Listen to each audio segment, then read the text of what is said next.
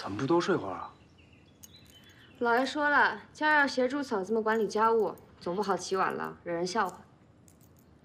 家里琐事多，太费精神了，不如早些禀面太太，就说不善管家，交给其他嫂子吧。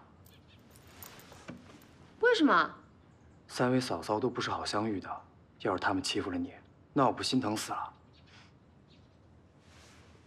那我就是好相遇的呀！这世上能让我吃亏的人还没生出来。你呀，又不图名利，干嘛揽这些吃力不讨好的活儿？这么大的家业，每日开销巨万。之前你被强盗绑走那次，太太四处奔走筹款，那时我就知道家里亏空不小。我如今嫁了你，是要在这儿过一辈子的，怎能不尽心操持啊？你放心，我既不会得罪哥哥嫂子们，也不会任人欺负的。反正不要委屈了自己，我娶你来不是让你来受苦的。我知道，我走了。哎，你是不是忘了一件事儿啊？什么？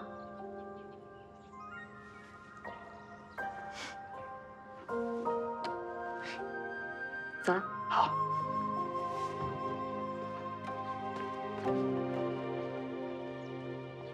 打今儿起，四奶奶就跟着我管家了。先叫下人们给四奶奶见礼。这位是荣寿家的，他家男人是管家，管理府中的大小差事、吃穿用度等等。四奶奶好。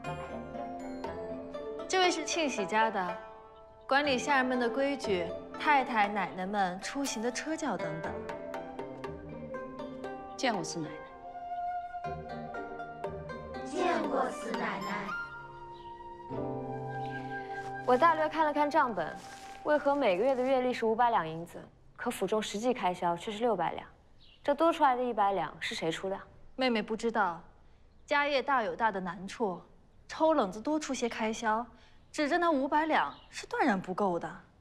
旁人都说当家好，不知道的竟以为是个肥缺。谁又瞧见这么多年我在里面添了多少？左不过是拿娘家的陪嫁贴补罢了。宁肯自己受些委屈，也不能亏待了老爷太太和姊妹们。可柴米油盐、食材用料也花不了那么多钱吧？妹妹外行了不是？乡野间吃的鸡鸭，那都是寻常家养，咱们府里用的那可都是珍珠鸡，就单凭这一项就有几两银子的出入。还有那些时令果蔬，那都是黄庄上出来的东西。再看咱穿的布料、用的胭脂水粉，那都是集上乘的。哪样不需要大价钱啊？横竖就是用个名目，什么都挑最贵的，那也不至于一条帕子就要10两银子吧？妹妹若是不信，只管查账就好了。咱都是体面人家，一双筷子上百两，一条手帕10两银子算什么？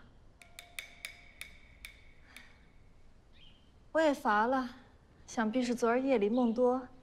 这会子头还晕呢，妹妹慢慢看吧，我先回去了。你们几个留下来伺候四奶奶，倘若四奶奶有什么疑惑，也好及时查证，免得被别人误会我算不清楚账。哎，是三奶奶。哦，对了，妹妹还没有贴身丫鬟吧？太太让我指派一个给你。小红人品端正，是个不错的丫鬟，以后就跟着你了。好。哎，快快快！见过四奶奶。辛苦2位妈妈陪我核对账本，若我有什么不明白的地方，请妈妈们指教。哟，四奶奶，您这是哪儿的话呀？这原就是我们的本分。哎，来来来。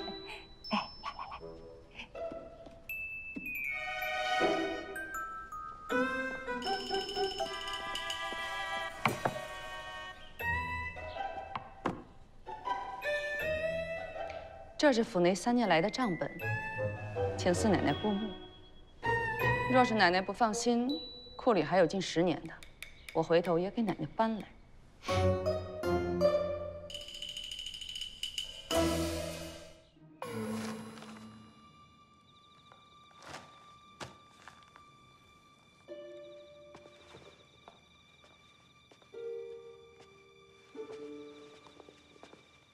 还在算呢。我就是想不通，为什么府里1年要花7200两银子？就算加上下人的月钱，也花不了这么多。咱们1年抵得上寻常人家5、6年的开销，当家的还说往里贴了钱，你算算，可算得过这笔账？你可听说过“水清则无鱼”这句话？若有人从中作梗，那定是有各种各样的门道，他们就是靠这个敛财的。咱们是外行，自然猜不透里面的法门了。那我要是破了这门道呢？人为财死，鸟为食亡。这京城的买办大都是串通好的，你要是断了他们的财路，他们宁肯联合起来不卖货给你，到时候你就得去偏远的地方采买，这样算上人工和车马的费用，到底是不划算的。岂有此理！由得他们勾结，漫天要价不成？我的奶奶，这府门里的门道和学问可多着呢，何必费那心思琢磨？时候不早了，快去歇息吧。不行，我不能纵容那些奸商。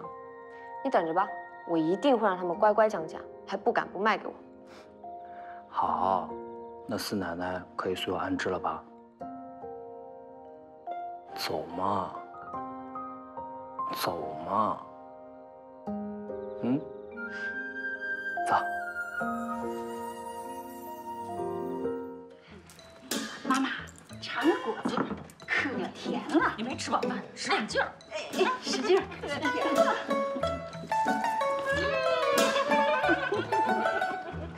四奶奶来了，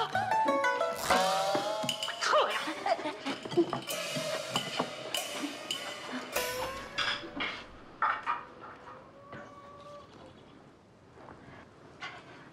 四奶奶，你们这是干什么？为什么不干活？您就体谅体谅我们这些下人吧。您让买办们给降了价，给府里省下银子，这是好事儿。可买办们不给咱们新鲜货，害得婆子们个个闹了肚子，这会儿全没力气干活了。可今儿是给南安郡王做宴席，怎么能在这个节骨眼上不干了？是，求四奶奶体谅啊，我们这也是没法子呀。我这一回子跑了4、5趟茅房，哎呦，这胳膊都抬不起来了。哎呦，我这肚子疼。哎呦，四奶奶，要不您自己做吧。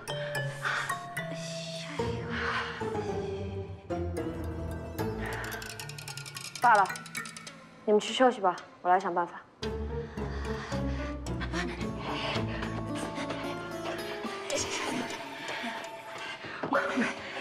气死我了！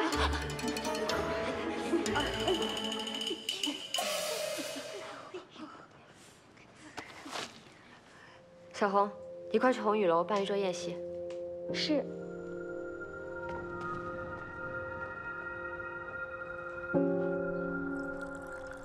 真好吃。二爷，您再品品我这庐山云雾啊。好。果然是好茶。这灵粉糕做的也很精致。再来一块。好。哎呀，时光荏苒啊，本王清晰地记着他们小时候的模样，现如今都已经成家立室了。你真是好福气啊！儿女满堂，而本王膝下只有一个女儿，真是羡慕不已呀！哎，县主呢？王爷放心，四丫头领着县主在我家二奶奶房里看她弹琴呢。那就让她去弹吧，本王就在这儿好好的等着席面。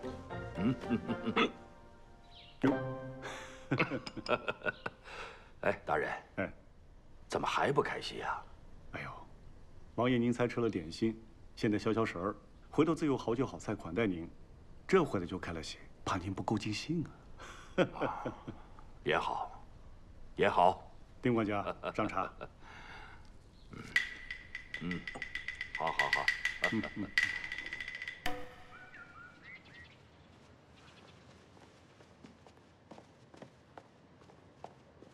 四奶奶，太太打发我来问问四奶奶，快开饭了，这宴席准备的怎么样了？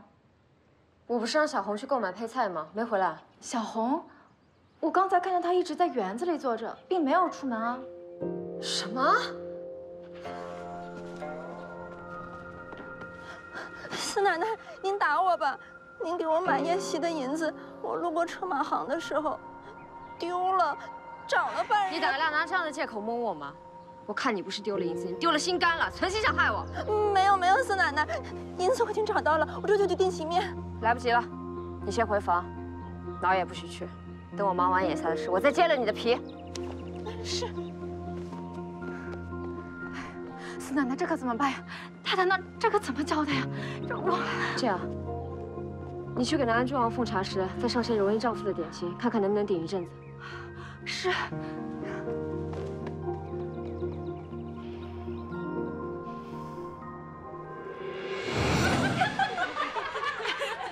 再喝点水。我跟你们说啊，看他以后还怎么横，这就是算是我老来路的下场。妈妈，您快吃颗桂圆，这是补气补血的。娘，你们这样对不起主子，怎么还领着月钱呢？你个吃里扒外的家伙，滚！妈妈，小翠，怎么回事？他们，四奶奶，我娘年纪大了，难免犯糊涂。若她做错了事，请奶奶责罚我。你先起来。有人来了，快快快，撤！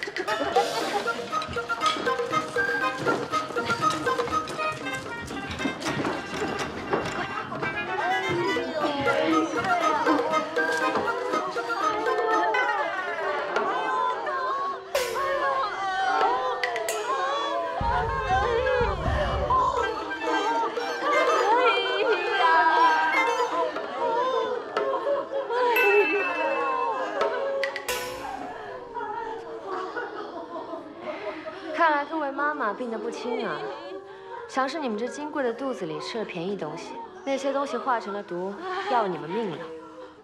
你们因我而病，我这心里可真过意不去。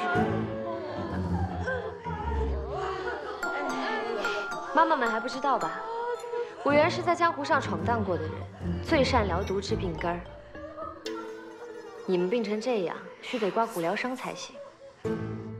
假如就用我这把刀伸进骨头里，好好刮一刮上头的毒吧。不过在这刮骨之前呢，须得用银针探一探，看看这毒液到底留在哪儿。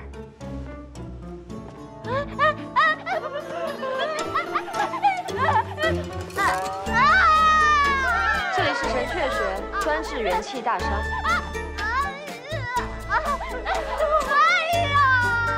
这里是肺俞穴，专治胸闷头痛。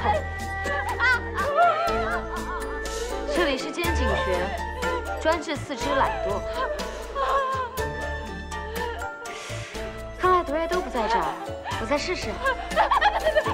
好了，四奶奶饶命我好了。好啦，你看，我就说有效果吧。谁是下一个？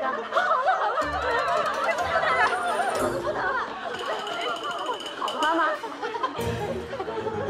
我这一会儿已经好了，你也好了。既然好了，就快去书房做宴席。谁要是再犯病，大可上我这儿来，我给他好好治治。好，这就去，四奶奶。快点儿！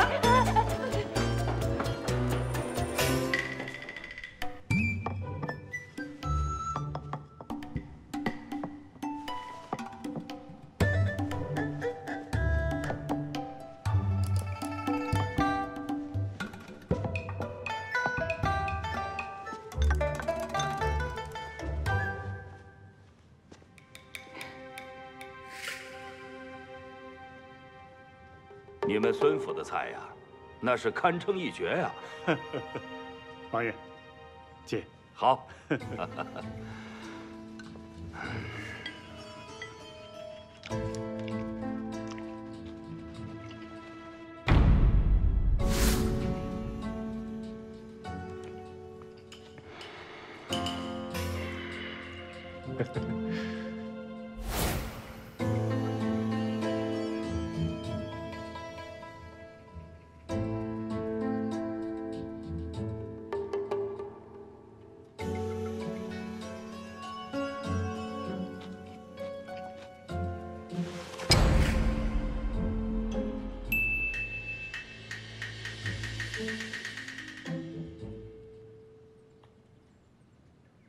不错，较之以前呀，越发的长进了。哎呀，王爷喜欢，就是我们全家的造化呀。不错，不错，不错。县主，你想吃哪个？那就这个吧。行。好菜，好菜。好吃。我就不客气了啊。请。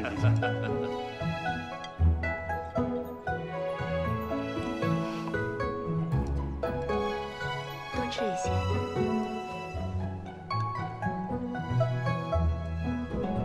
都小心着点，手脚轻快些。哎，好嘞。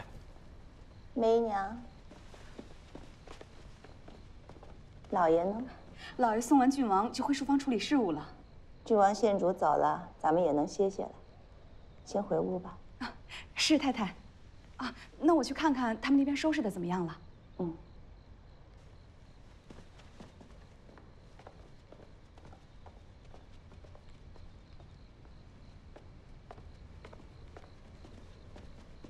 媳妇儿，请太太做主。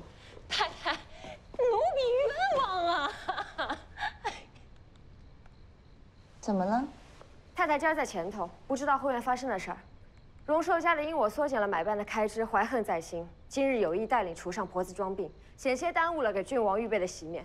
这样的刁奴留不得，还请太太裁夺。太太，我当真吃坏了肚子。那厨房的婆子吃的是同一锅饭，确实一同闹了肚子，并非有意给四奶奶添乱呀。好，那就请郎中来，一一给你们诊脉。我谎称会医术，胡乱给你们扎了几针，竟有奇效，还敢说你们不是装的？四奶奶，我猪油蒙了心的。今年什么日子？郡家莅临，由得你在这个节骨眼上给我作怪。孙家哪对不住你？你要这么黑心干他害主子？太太，奴婢知道错了，奴婢知道错了。奴婢是看四奶奶虽省了府里的开销，但买办送来的都不是新鲜的上好货色。奴婢担心这郡王常出来怪罪，于是这才不敢做了呀。这些东西是不是上好的，咱们大可验一验。若验出来东西不好，立时报官，现开发了买办；若验出来一应都是好的，你怎么说？我竟不信，一个在孙府伺候了10年的人还不会验货。奴婢知道错了，奴婢知道错了，太太，奴婢真的知道错了，太太哟。奴婢见识浅薄，只认为便宜没好货。求太太看在奴婢为孙家尽心尽力的份上，就饶了奴婢这一回吧。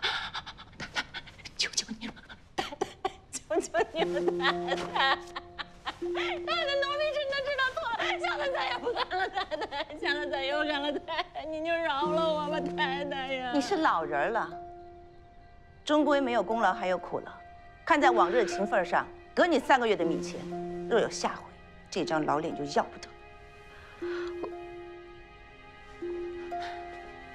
谢谢太太，谢谢太太，太太，谢谢太太哟。谢谢四奶奶。太太，少春，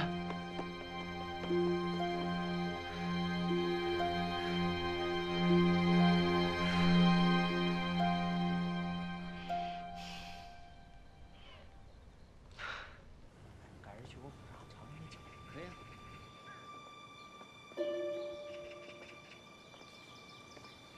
啊。哎，我向朝廷告了3天假，我带你出去走走，散散心吧。不行，这府里都快烂到根儿上了。下人犯了这么大的事儿，轻易就饶过，怪到那些人不服管呢。我知道，我是怕你再管下去会吃苦头的。我不怕吃苦，要是不好好整顿一番，我就白嫁进你们家了。荣寿家的故意刁难，连小红也在背后使坏。既然挑出了品性，就让他走吧，以免留在身边再什么是非。不，我留着他大有用处。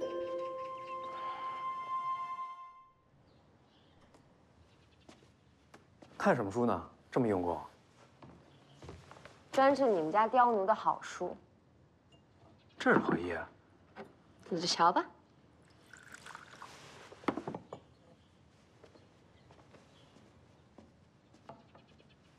四爷，四奶奶，小红，我不管你是三奶奶派来监视我的，还是另有目的，我都不怕。要是你听话呢，我疼你，倘或你不听话，我有的是法子叫人牙子来发卖了你。四奶奶，我只是府里的一个丫鬟，像是我平日里做事不够细致，冲撞了四奶奶。我日后定会好好伺候四奶奶的。我与三奶奶并无往来，更谈不上监视。我那日真的是银子丢了。行了行了，别说了，是真是假，我这都有账呢。你们这些人哪个身上没点错了？别打量主子不知道，这会子把柄都在我手上捏着呢，你好自为之。行了，该回去吧。是。快说说，到底拿了他们什么把柄？就这个呀。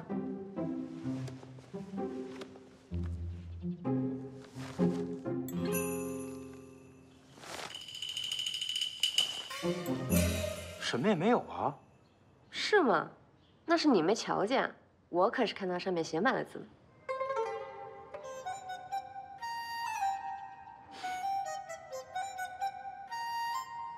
他真的这么说？千真万确。八成是庆喜家的干的好事儿。他被四奶奶收买，把咱的老底儿全抖了出来了。三奶奶，这眼下可怎么办呢？放心，庆喜家的嘴严着呢。他有意让小红过来传话，不过是想从中挑拨，引我上当罢了。咱们且按兵不动，看他还能耍出什么花招。是，三妹。你，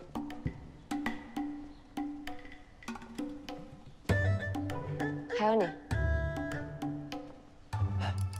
咱们这样的人家自然要顶好的。你手上可还有人？有，四奶奶，您要什么样的都有。好，这3个我留下，明儿把更好的带来我瞧瞧。好嘞。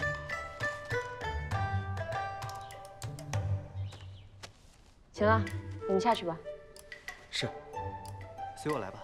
你们也下去吧。是。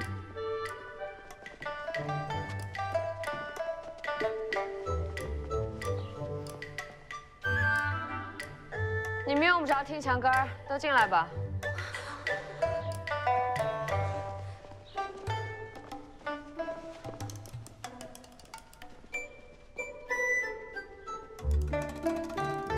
四奶奶，我实话告诉你们吧，你们都不是什么好东西，我都看在眼里呢。既使唤不动你们，倒不如换听话的好。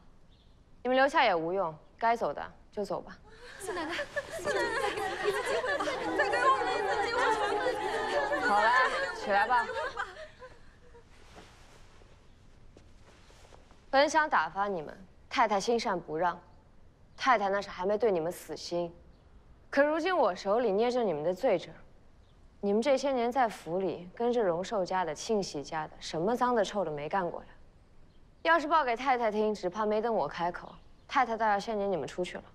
四奶奶，我们都是家生子奴才，自小便在此长大，老家亦是没人了。若是你撵我们出去，我们只有死路一条啊！既如此，我也不是铁石心肠，要留下不难，不过单凭嘴上说的好听，我是不信的。我这儿有份花名册子，明明白白写着你们的罪状，你们这会子把自己伙同他人犯过的事儿一并写下来。倘或和册子对应得上，我就饶了你；若有半点隐瞒，我不管你们是家生崽儿，还是半路卖身进来的，一体开革，绝不容情。是。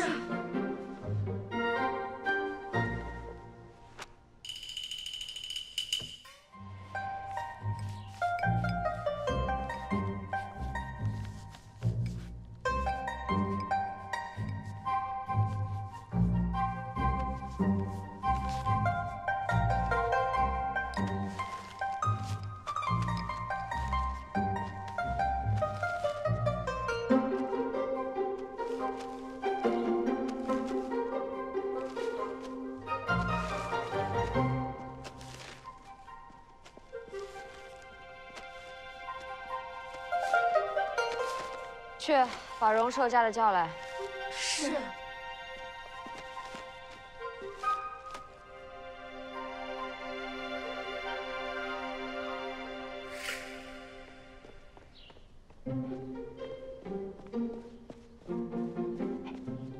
听四奶奶示下。我原以为你奶奶神一样的做派是为孙家立过什么大功呢，吓得我不敢支持你。如今看来，你好日子要到头了。四奶奶，您这是什么话呀？大年初二，荣寿家的偷了李夫人送给太太的5斤燕窝。大年初10，荣寿家的在园子里开设赌局，逼迫他人为其凑齐赌资5两。2月初1，荣寿家的吞没书房纸料、胡表银子20两。还要我再读下去吗？是不是庆喜家的告的恶状啊？你别管谁说的，单凭这3条还不够你喝一壶吗？你不是家生奴才，处置起来都有不便。到底是发卖了你，还是报官告你私吞主家家产，全凭我说了算。四奶奶，哎呦，我知错了，哎，奴婢知错了，奴婢知错了，再饶了奴婢吧！哎呀，奴婢知错了。小红这丫头不成事儿，我不喜欢。把你女儿小翠调到我跟前来。啊，你可有不服？服。小翠儿给您上刀山下火海都行。谢谢四奶奶，哎呦，谢谢四奶奶，哎呦，谢谢四奶奶，谢谢四奶奶哟。我听说玉楼媳妇儿联合各府女眷征服了那些买办，替府里省了不少银子，真是一把管家的好手。家里那些老人该向她好好学习才是。我从来都不管家里的事儿，学了也没用啊。这四奶奶来的正好，往后有她就够了。持家之道是每个女人都要学的，我们也不能陪你们过一辈子吧？将来你们还要分府，难道也让玉楼媳妇去管家吗？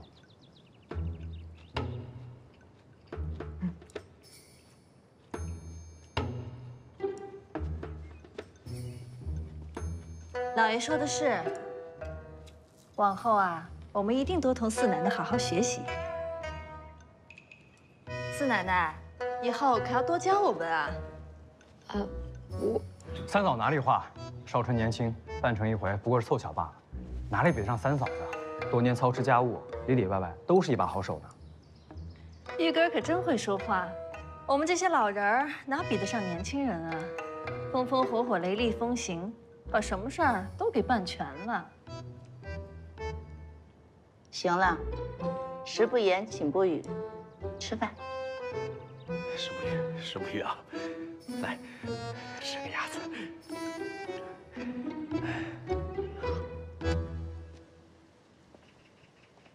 你不觉得今天饭桌上有点剑拔弩张吗？你呀，锋芒太露了。你也这么看我？我当然知道你是怎么想的，你也是为了这个家好。可是，一家人过日子不能分毫必争，要顾及许多的。唉，真叫人头疼。我是不明白，你那些父母哥嫂们究竟怎么回事？说话拐弯抹角的，也不嫌堵得慌。我从小就看他们这样的嘴脸，所以才喜欢你这样的女子，直言不讳，敢做敢当。好了，别拍马屁了。瞧着你的面儿，我也会同你家里人好好处的。如果真有实在出不来的，我也会把他收拾得服服帖帖，叫他再也不敢出幺蛾子。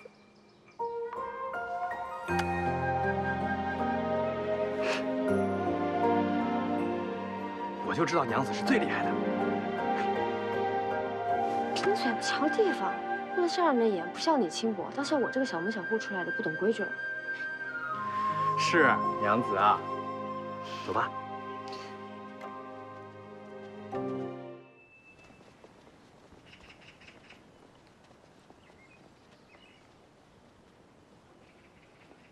四奶奶，您可真厉害，才几天光景，就和家里几位奶奶处好了。那可未必。啊？可是他们不都对您客客气气的吗？大奶奶为人单纯还好说，二奶奶独善其身，人不犯我，我不犯人。只有这三奶奶透着奇怪，她面上和我交好，背后使手段下绊子。咱们还得小心些，大宅子里生存不易。那可怎么办呀？你这丫头急什么呀？横竖有我在，出不了大事儿。真的吗？奶奶，我从来不打诳语。你们瞧我这衣裳怎么样？哇，昨个刚做的，好看呀！我也想做一个。我就知道大奶奶喜欢，我给你们每个人啊都做了一件。哎，那就谢谢三奶奶了。那有我的吗？有。哎呀，真的！哎呀，我看看，哎呀，这太漂亮了，料子也好嘛。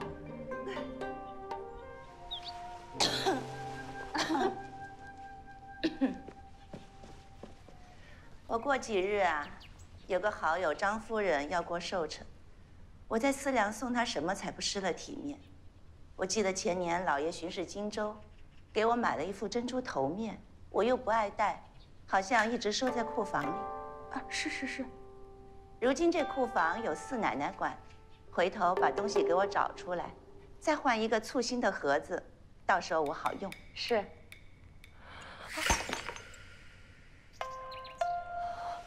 多大人了，还这么毛手毛脚的？太太，茶太烫了。你不知道等吹凉了再喝？是。四奶奶没见过那副头面，三奶奶回头帮着一起找找。是。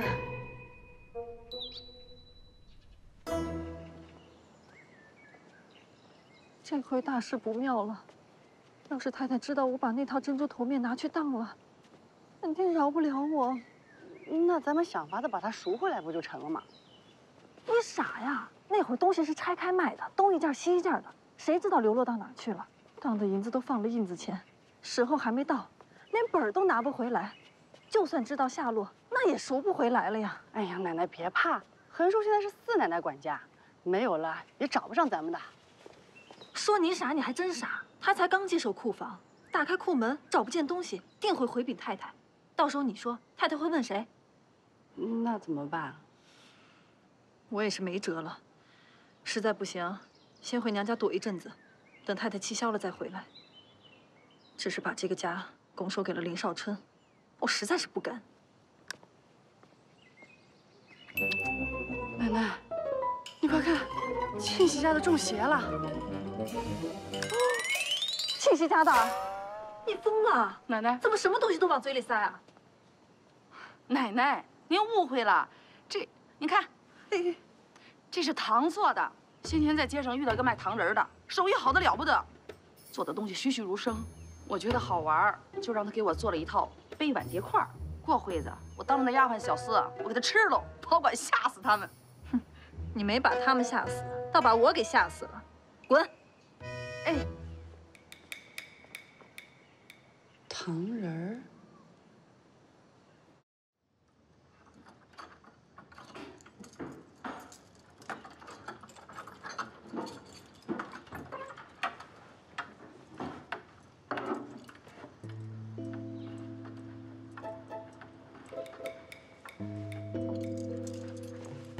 怎么找不着太太说的珠冠啊？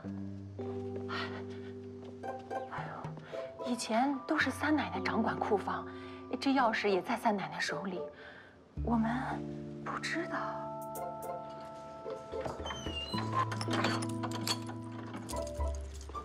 走，去问问三奶奶。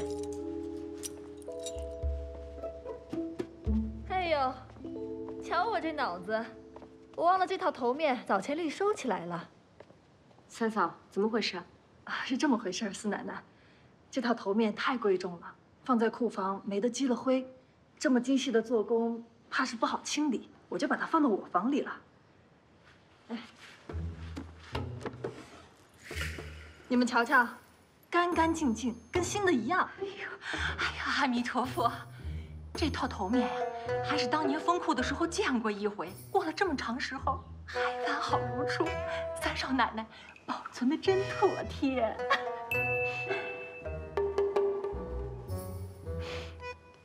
怎么这么香啊？啊，没有，我刚才啊喝了糖霜，沾了些在衣服上，我回头就去换。眼下离太太送礼还有些时日，我就把它归还给库里了，还请四奶奶好好保管。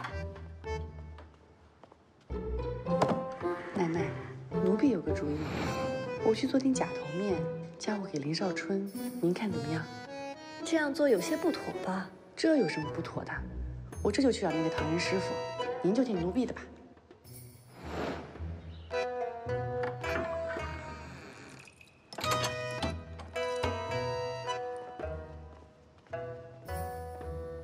千斤重担交给弟妹，我就功成身退了。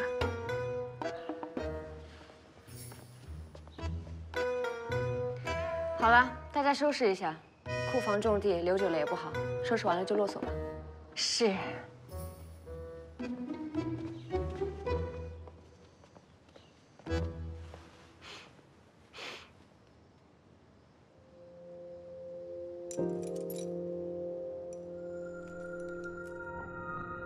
我记得老爷前年巡视荆州，给我买了一副珍珠头面，好像收在库房里。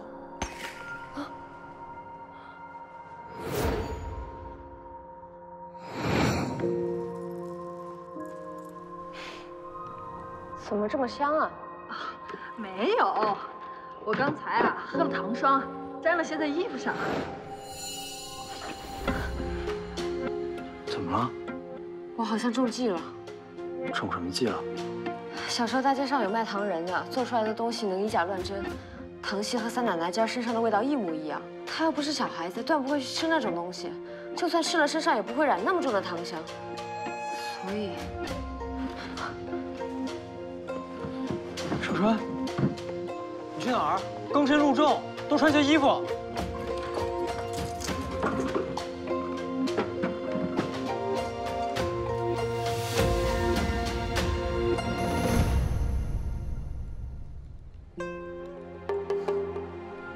果然不出我所料，他们这是要栽赃嫁祸呀！奶奶，我们现在怎么办？事到如今，懊恼也来不及了。怪我自己太疏忽，着了他的道。先别急，再想想法子，看怎么解决吧。可是我们剩下的时间不多了。世上没有过不去的难关，办法是人想出来的。一切都等天亮再说。先回去休息吧。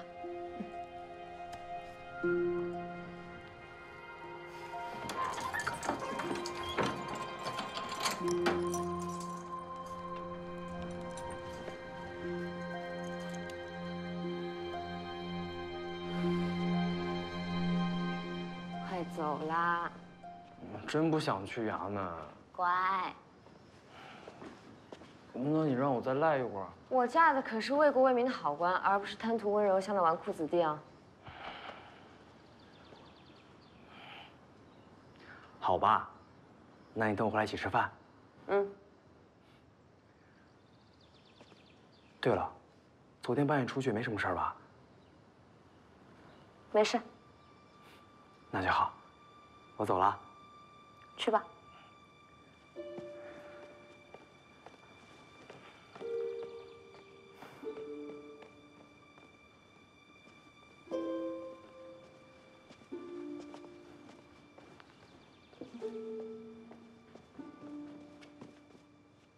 四奶奶，昨晚我让我娘给我画的这顶珠冠，我做了一夜，结果奶奶善丹青，要不您画下来，我再做一回。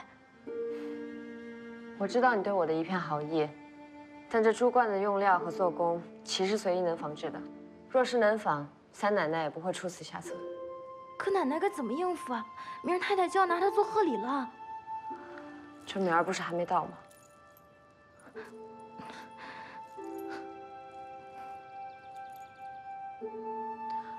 等等，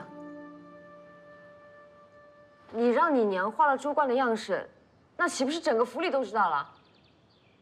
对不起，四奶奶，我不是有意的，这可怎么办啊？罢了，我知道你是好心，事已至此，我来想办法吧。四奶奶把太太那套头面弄丢了，这回当家的差事吧是保不住了。不是弄丢吧？是中饱私囊了吧？那不能够啊！为了一套头面丢了管家的肥差，那岂不因小失大了？没准再让人陷害也未可知。横竖这回啊，当家的位置是保不住了，这当家的差事少不得重回四奶奶手里。那我们可得好好巴结巴结四奶奶。别说，呀，快！四奶奶，手里的活都干完了吗？聚在一块着什么舌根？是。还愣着干嘛？干活去！快，我快点啊！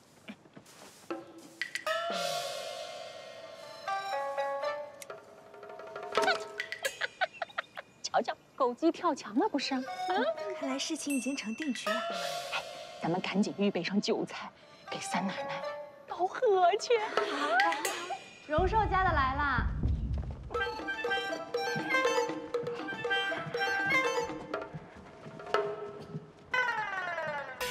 奴婢恭喜三奶奶又要当家做主了。恭喜三奶奶！来，过来。我知道二位妈妈之间素来有些小嫌隙，不过依我说啊，你们这心也忒重了些。别说是在一处当差，就连那顶顶恩爱的夫妻也有舌头碰在牙齿的时候。今儿是我的好日子，瞧着我的面子，咱们坐下来吃回酒，二位握手言和也就罢了。三奶奶既发话了，还有什么好说的？遵奶奶的令儿，我们做下人的呀，眼皮子浅，正要奶奶提携才是啊。奶奶说什么都是有道理的，依着主的行事，总不错了的。唉，我也是时运不济，遇上这么个烂摊子。当家这么些年，说实在的，我也倦了。可架不住这新来的奶奶这么会琢磨人，才来几天啊，就把家里弄得鸡飞狗跳的。是，我总得让她长长记性才是。算了，不说她了。今儿叫你们来啊，是想让你们贺一贺我娘家兄弟升迁的事儿。哎，舅老爷升迁不是正月里的事儿吗？这都过去2个月了。哎呦，瞧我这张笨嘴，可是老糊涂了。庆贺到喜，还挑日子不成？就是，谁说不是呢？哎，是，都坐下吧，坐下。来吃酒。来，我来给三奶奶倒上。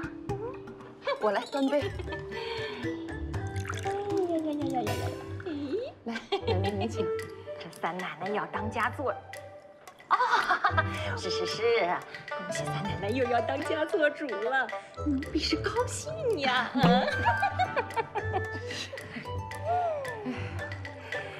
你是真高兴，恭喜三奶奶，恭喜三奶奶，恭喜三奶奶。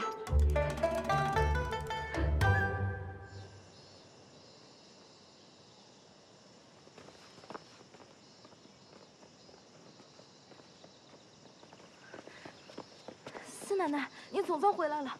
现在家里到处都在议论猪官丢失的事，只怕太太马上就要传您问话了。是吗？您一点也不着急吗？着急有用吗？您是不是已经想到办法了？那怎么办呀？这……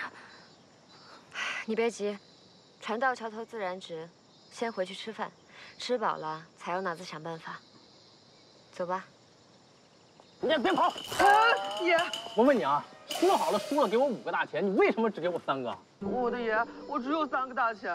那你给我赌5个大钱，我不管啊！这次是你欠我的，你发了月银必须得给我。爷，您是爷，您还和小的计较这几个小钱？这你懂什么？那苍蝇也是肉。再说了，赌场无父子，更没有主仆。爷，我发了钱必须给我，你要不给我，我就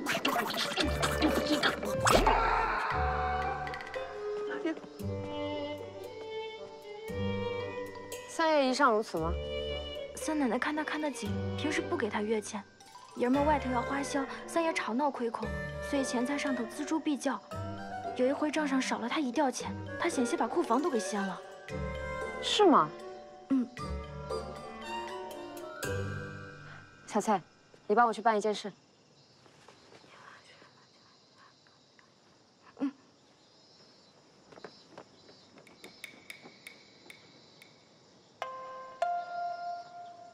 我听说珍珠头面丢了，有这事儿吗？太太听错了，不是弄丢了，是掉进湖里了。怎么会这样？你也太马虎了，怎么当的家？太太，这事儿不怪媳妇，怪我，是我不应该把珠罐拿给四奶奶的。她太年轻了，看着头面好，喜欢也在所难免。三奶奶，你这是红口白牙来四奶奶监守自盗啊！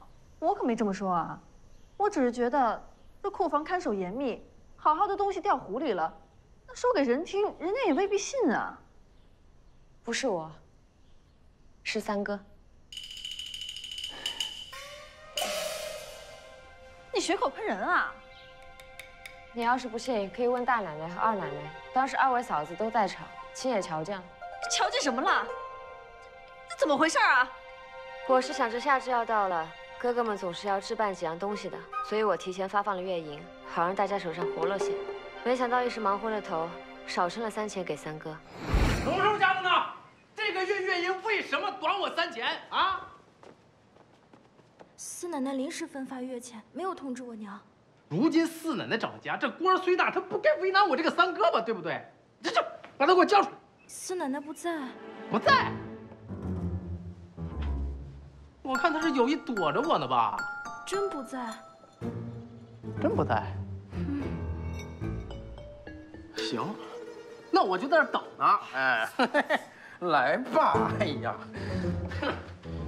哎呦，我在。我在。味儿不错。好吧。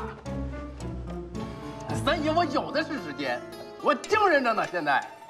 哼，我精神。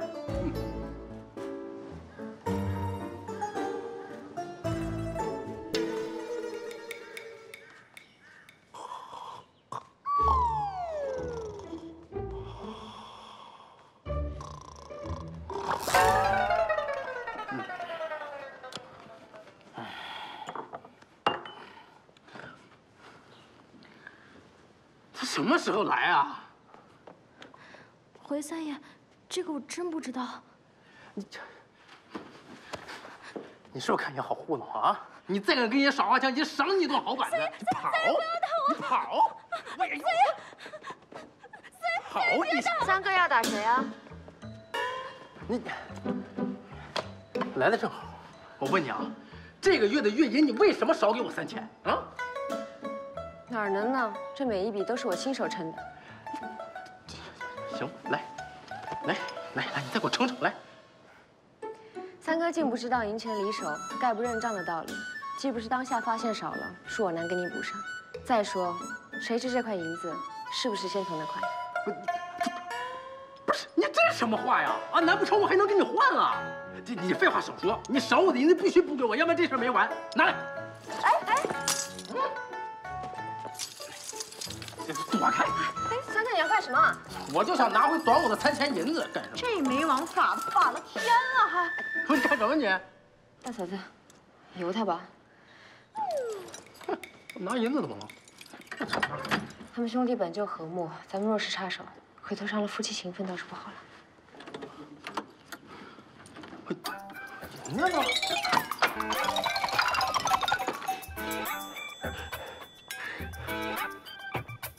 我告诉你们啊，是我的我拿走，不是我的多了会给你们还我才是。不能这样啊，三爷！三爷，你不能这样！躲开！什么不能这样？糟了，太太头面！三哥，你站一站！走位应选。三爷，银子你可以带走，主管是太太送人的贺礼，你不能带走。什么主管什么贺礼啊？在你身后。背后。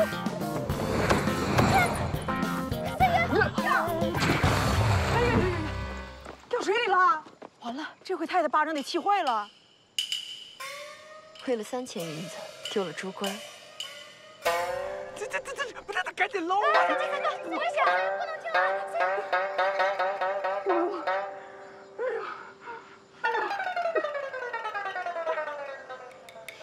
完了！这个孽障，人在哪？三哥得知弄丢了太太的贺礼，这会子吓得不敢见人，躲在书房半天没出来了。我怎么生了这么个东西？一事无成也就罢了，整日间惹是生非。人说贤妻负祸少，金哥媳妇，素日我瞧你厉害得很呢，如今这厉害劲儿都到哪去了？竟管不住自己的男人。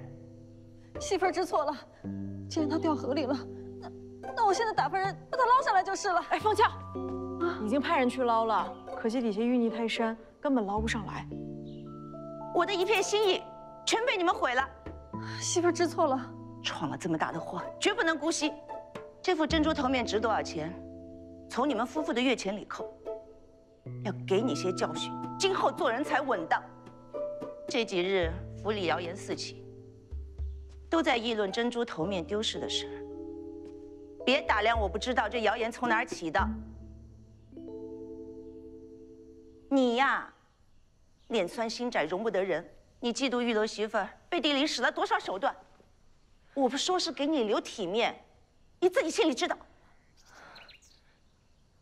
这回这事暂且给你记在账上，若有下次，绝不宽待。是，媳妇儿明白了。梅姨娘，是，让他们都好好看看。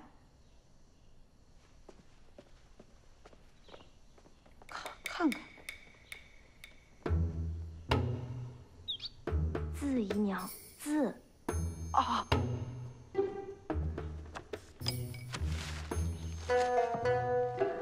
都看看，看看。啊。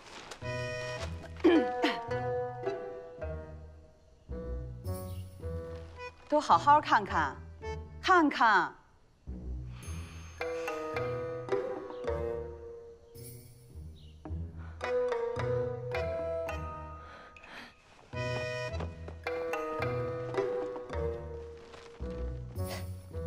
哎，月红，这写的什么意思啊？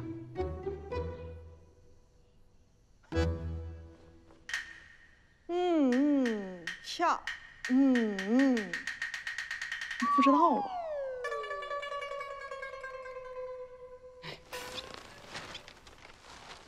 你放着好日子不过，偏偏进林少春的圈套，你闲得慌呀啊！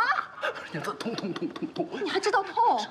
你这点痛算什么呀？我是心痛，你知道我心有多痛吗？啊！我知道。三奶奶啊，四奶奶求见。不见。哎呦，娘子，三嫂好大的火气啊！来人了！李少春，这是我的屋子，我发火和你什么相干？这里不欢迎你，给我滚！三嫂先别生气，你不应该怪三哥的，三哥没有罪，反而帮了你。什么意思？还请三嫂屏退左右，你我好好说说提及话。若你不愿意，那我也就不避讳了。当着旁人说出来，只求别伤了三嫂体面才好。你们都下去吧。你们都，这没有别人。我说你。哎呦，我又不是外人。滚！是啊。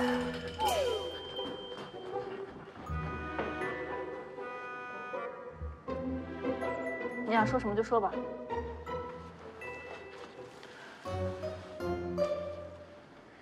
荣寿家的一得知珠冠失窃，就传得沸沸扬扬。如今不单是家里，连素日来往的买办都知道三奶奶要重新掌事。于是我派了娘家嬷嬷以你的名义去讨要回扣，商定按老例儿，他们都求之不得。不止签了亲文书，还把老文书给我了。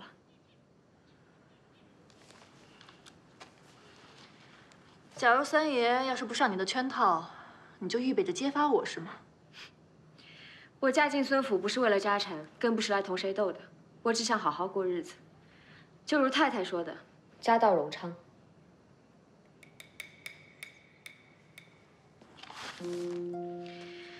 你我既在同一屋檐下，也算是有缘。我不求你同我一心，只求相安无事。若能和睦相处，一同稳固家业更好。但若有人偏要闹事，弄得全家不得安宁，那我告诉你，我有的是法子收拾他。好了，三嫂，今儿这出戏算是演完了，你也歇歇心吧。往后要是再想搭戏台，知会我一声。三嫂也别再演秦桧了，演一演岳武穆，岂不痛快？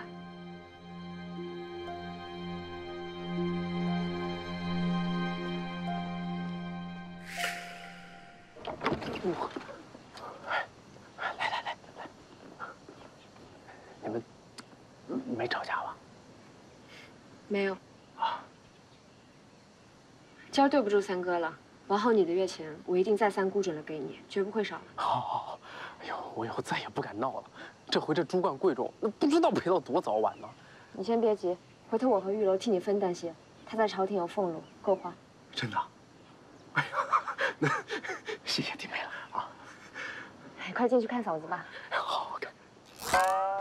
那个他不收钱了。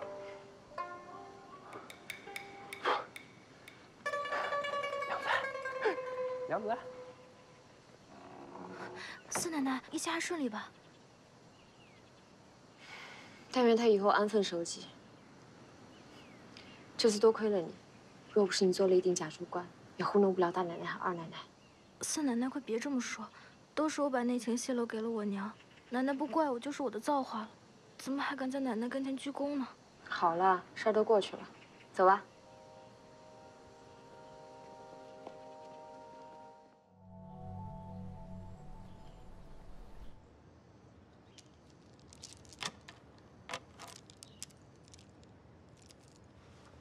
娘子在忙什么？前几日去给张夫人贺寿，回来路上遇见师傅，才想起来师傅的寿辰快到了。这不是打算挑几样可心的吗？送给师傅做贺礼。柳师傅寿辰，我应当道贺才是。只是近来公务繁忙，脱不开身，只能劳娘子代为道贺了。你尽管忙你的，师傅也不会计较。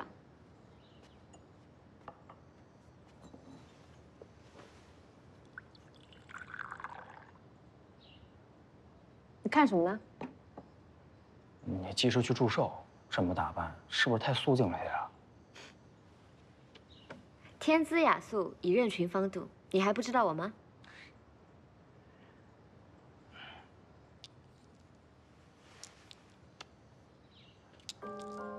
这个给你。你给我这个做什么？这是我给你的定情信物，你早给了我，我不是也得还礼吗？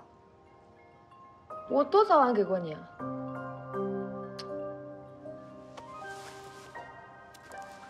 你看，我可一直都保存着呢。以此为礼，谢过公子的花。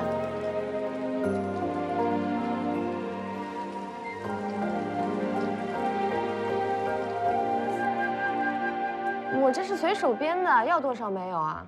这玉佩是太太传给你和哥哥们的，也太贵重了些。我们既然都成亲了，还分什么你我？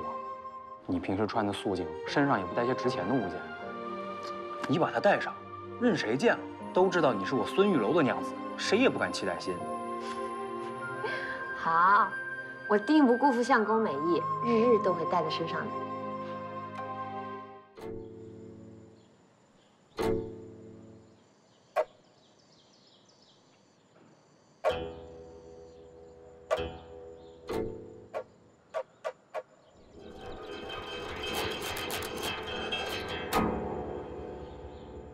这太难听了。大奶奶，您这么弹是不对的，左手按弦，右手拨弦。家基础的手法，在下已经给你教过10遍了。拨弦时要注意音色的明与暗、刚与柔，控制左右手的力量来达到按弦去韵的效果。像您这样双手不听使唤，8指同时按弦，恐怕是这曲子没弹成，这琴弦早就断了呀。您瞧瞧，您瞧瞧，这您得多早晚才能弹成一首曲子呀？哎，我花了这么多钱是请你们来教琴的，不是让你们来说嘴的。那手练得快痛死了。大奶奶，天下哪有一蹴而就的事情？学琴贵在于用功，而不在于钱多钱少。倘若是平时荒废了，就算是神仙下凡来教您，您也是学不会。你倒是乖觉，还拿神仙来说事儿。你有本事把神仙请下来教我试试看啊！重金请你学琴，你教不会，不过是个酒囊饭袋罢了。走走走，不用教。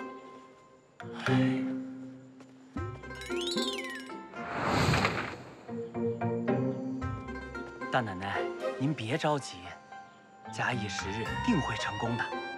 到时候这天下的曲子，随您弹。还假以时日，我今儿手都痛得要死，是个没用的东西。你走。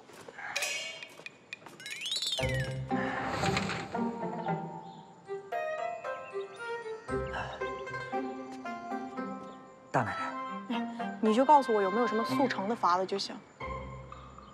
哦，要不这么的吧，大奶奶，您只管在这琴弦上任意拨动，我将这琴弦根根制成滑丝，让您的丫鬟在身后弹奏。这样的话，您您只管注重这手势和仪态就行。你说什么呢你呀啊！我行事向来光明磊落，你教我作弊。再者说了，那我相公立在我面前，我这么谈不就穿帮了吗？就逞着没用的法子，你滚给我滚吧！小的这就走，小的这就走。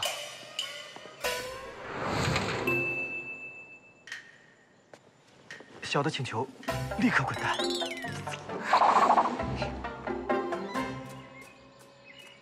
这不完了吗？钱没少花，琴也没学会呀。啥破玩意儿！奶奶别着急，咱们慢慢来。不愧是我的女子，别害羞啊，学院里出席诗嘛，这有什么可害羞的？哎！大日头照着呢，你们俩这样卿卿我我的，也不嫌臊得慌。谁惹大嫂子生气了？哎呀！哎，玉哥，我问你啊，你喜欢少春什么呀？我们少春为人善良、正直聪慧，有才情有胆识，而且秀色可餐。就这些啊？就这些还不够啊？这些我都有啊。那大爷怎么不喜欢我呢？还非得喜欢什么弹琴的女子？你看我这手，弹琴弹的。大嫂子别着急，要想夫妻和睦啊，须得让他看见你的长处，而非你委屈自己，随他的喜好改变自己。他今儿喜欢通音律的，你就学弹琴；那明儿喜欢善丹青的，你可要学画画不成？长处啊？是啊，大嫂子不妨想想自己有什么长处。哎，我哪有什么长处啊？就会点武功。哎，但我在闺阁的时候会打马球。哎呦，我那个马球技术啊，要是能参加电视，我得不了状元也能得个榜眼。这可巧了，过几日城外有场马球比赛，各府女眷都有参加的。咱们府上只有大嫂子会打马球，届时不妨带着大哥一道去。他是文人，难得参加那种场合，倘或让他看见你在马球场上的英姿，自此念念不忘是一定的。哎呀，我可不去，那些千金万金的大小姐都不堪一击。我赢是能赢，但是倒显得我像胜之不武似的。大嫂凭自己的本事拔得头筹，哪里胜之不武了？你就是要让他看见你所向披靡的样子，有这样的手段，偏要藏着掖着，回头又怨大哥不喜欢你，何苦来呢？真的有用？不管有没有用，至少不会让大哥觉得你一无是处啊。试试倒也无妨，就怕他不愿意来呀。大哥哥自然会去的，大嫂子只管上场，剩下的就交给玉楼。交给我？嗯，行。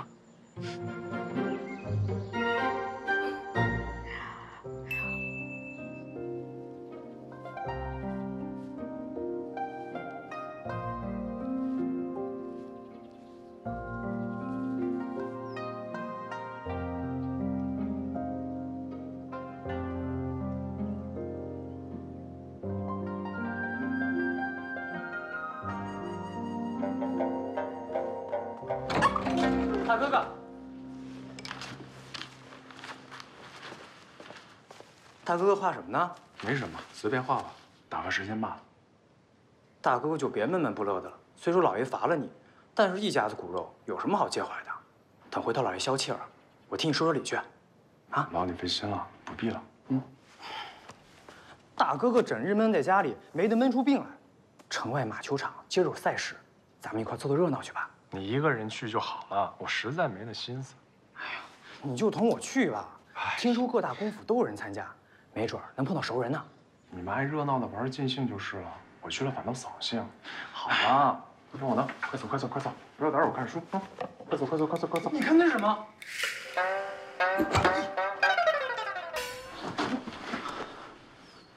大哥知道我的脾气，想做的事情没有做不成的，你又何必逼我呢？换了，快！大哥哥，大哥哥，大哥哥，大哥哥！啊！大哥醒啊！玉楼，你这是干什么？大哥哥别恼，我原是想带你来看大嫂子风姿的，可是我好说歹说，你就是不答应，那我只能出此下策了。真是胡闹！大哥，你来都来了，就留下来看看吧。你让开！哎，大哥哥！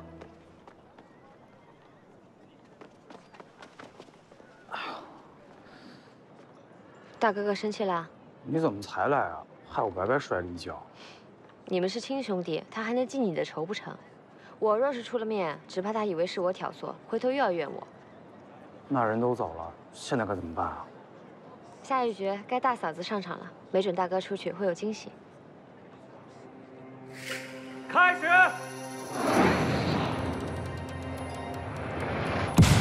站！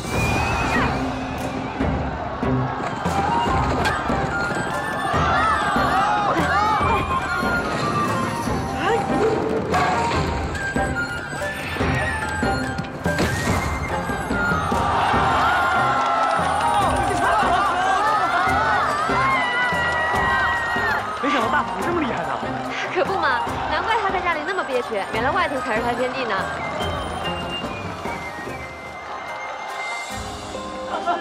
这也太厉害了！师兄，师兄，孙夫人可真是英姿飒爽，巾帼不让须眉啊！太厉害了！上次几位同僚栽在她手里，如今想来，那是心服口服啊！就是，这果然将门之女就是不一样。师弟兄，真是好福气啊！金戈铁马，气吞万里如虎。孙夫人真是女中豪杰呀！我可从未见过这般女子啊！哎呀，是我见识浅薄了。我以前总觉得女子就应该饱读诗书嘛，可读书有什么难的？都是这样的女子，横扫千军才最是难得大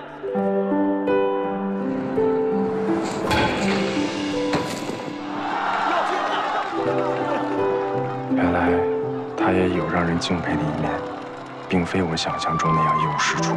跳桥，要坐船！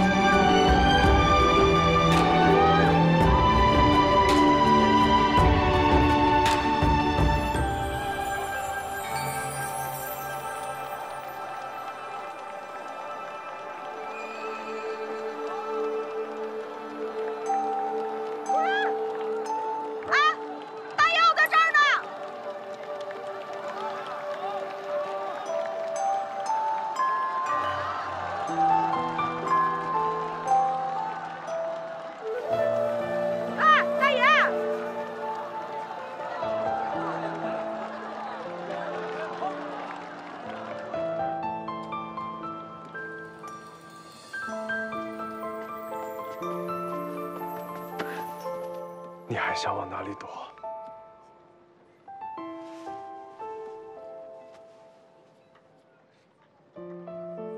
我想你想的好苦啊！没想到会在这儿看见你。就是张夫人办的马球赛，我是应邀过来唱曲助兴的。这眼下唱完了，我也该回去了。等等，这些天我想了很多，我不该对你说那样的话，是我的错，你能否原谅我？公子客气了，那日的话我并未放在心上，也希望公子不必挂怀。姑娘去哪儿了？看马球看得好好的，怎么突然就走了？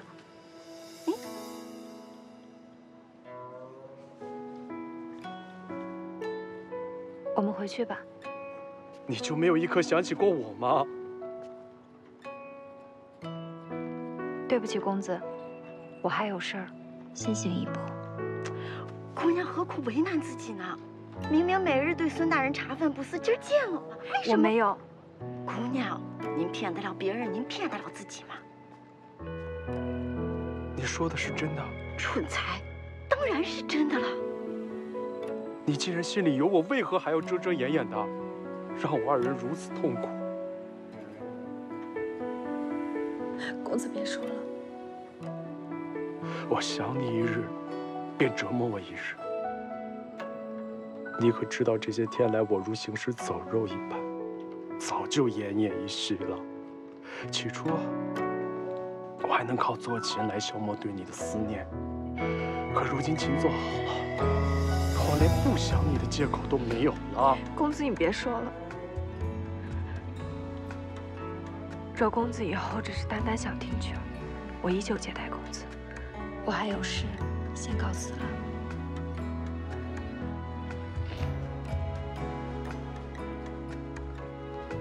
等我去看你，我一定会去的。哎，姑娘。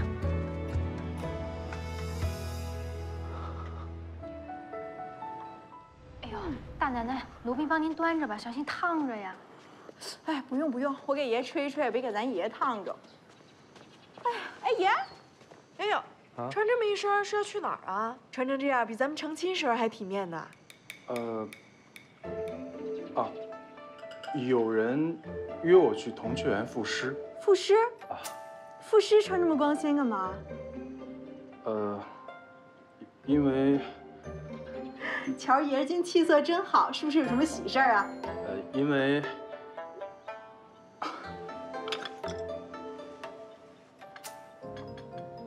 为你的汤啊。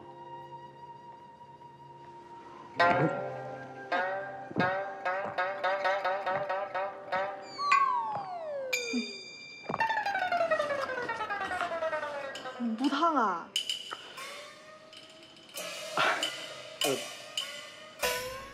不烫，不烫。外头还有人在等我，我就先走了啊。哎，爷，爷，赋诗，不就是你一句我一句的背诗吗？等我学好了，我也去。大嫂子，大哥哥急匆匆是要去哪儿啊？四奶奶，你怎么来了？我正要找你去谢你呢。你教我那几个汤呀，大爷可爱喝了。最近待我可好了，说话都轻声细语的，也愿意跟我亲近了。真的吗？那恭喜大嫂子了。哎，小人最近心境开阔，胃口也好了。不过有一点有点奇怪。怎么了？自打上次老爷停了他的差事，他这几天比上职还忙呢。哎呦，天天早出晚归的，一出门就沐浴更衣。不是说什么饮酒赋诗，就是要下棋弹琴。哎，还总说自己睡不好，天天要在书房里过夜。再这样下去，太太又该说我留不住爷们儿了。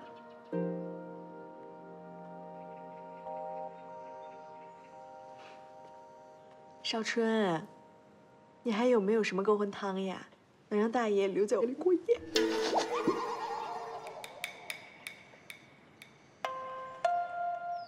少春，你还有没有什么勾魂汤能留在房间里过夜呀？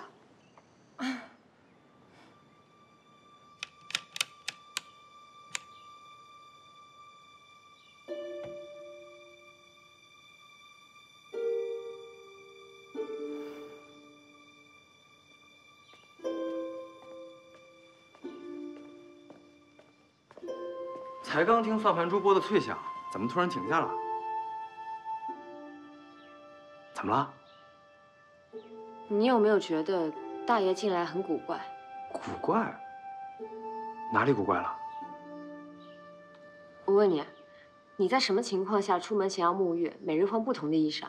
还有，胃口突然变得很好，心情也变得很好，有时魂不守舍，每每想着要出门。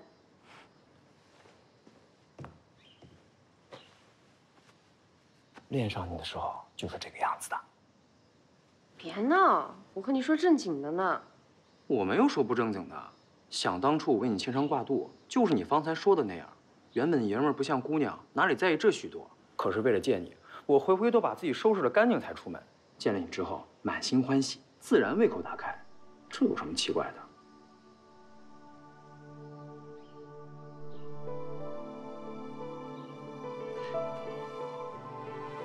其实现在也是这样的。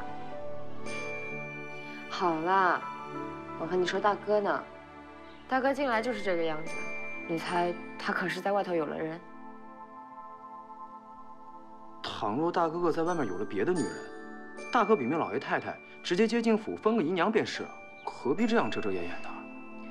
封个姨娘倒是无妨，只怕人家不足眼儿，要当正头奶奶呢。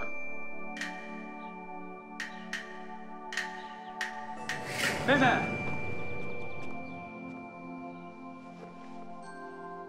妹妹，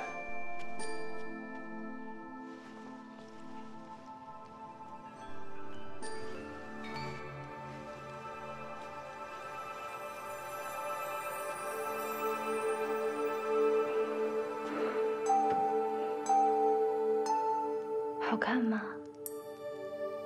啊？我是说，屋子这样子装点好看吗？啊，好看。不过，今儿不过年不过节的，点这一屋子红烛，是为何？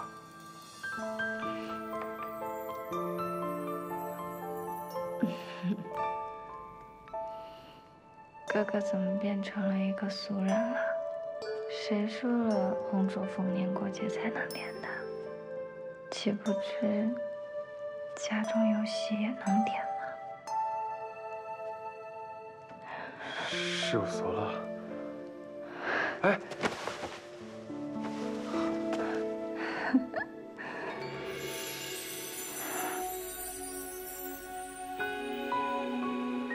哥哥，我美吗？妹妹是我见过最美的姑娘。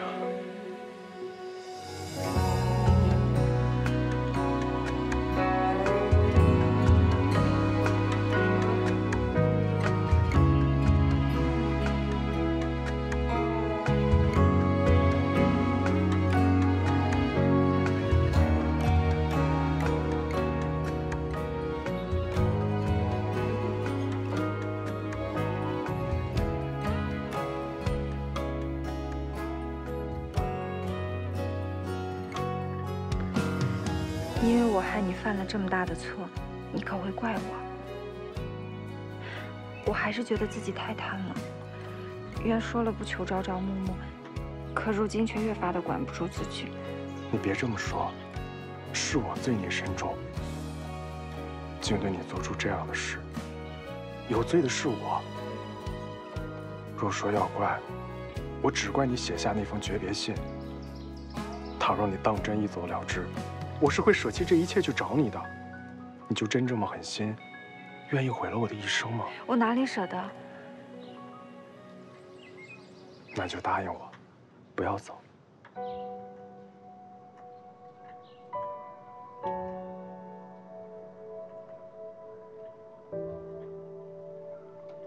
嗯。答应了可不许反悔啊。嗯。我明日再来看你。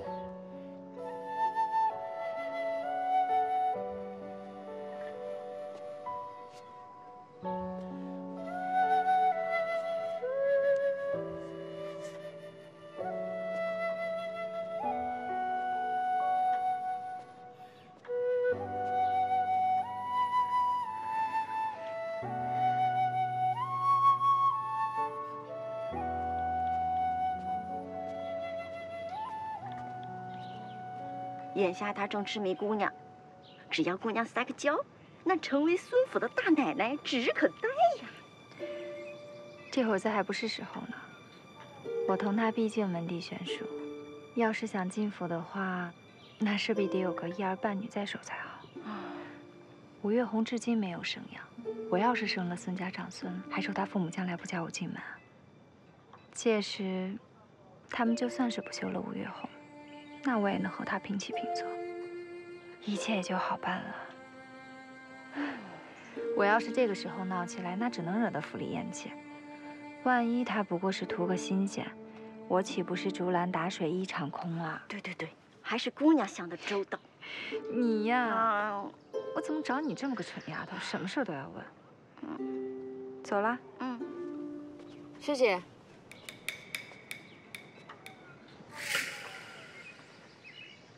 拿针锋把师妹吹到我这儿来了，快喝茶吧。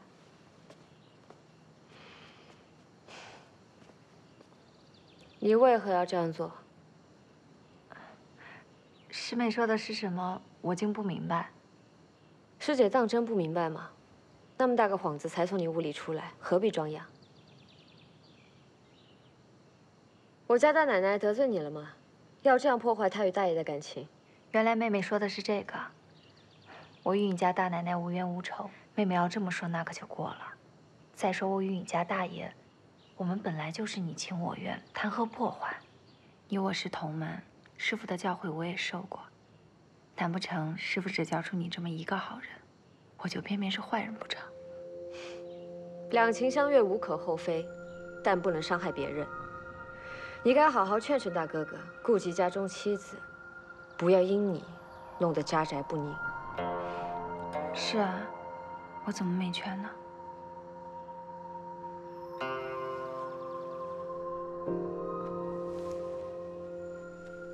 拿去给师妹看看。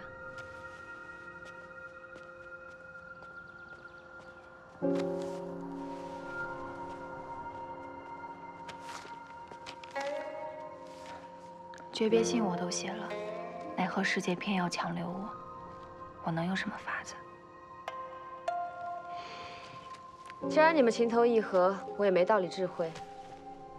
不过师姐若要入孙家，恐怕要先得大奶奶首肯才好。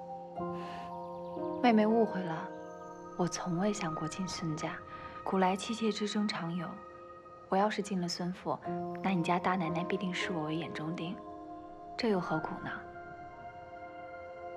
倒不如我就留在我这个亭堂小住，只求她得闲能常来瞧瞧我就足了。师姐要是愿意安分当个外室，那是最好。你也知道我这个人爱管闲事儿，我自会派人彻查你的底细。若查出你另有目的，我不会袖手旁观的。告辞。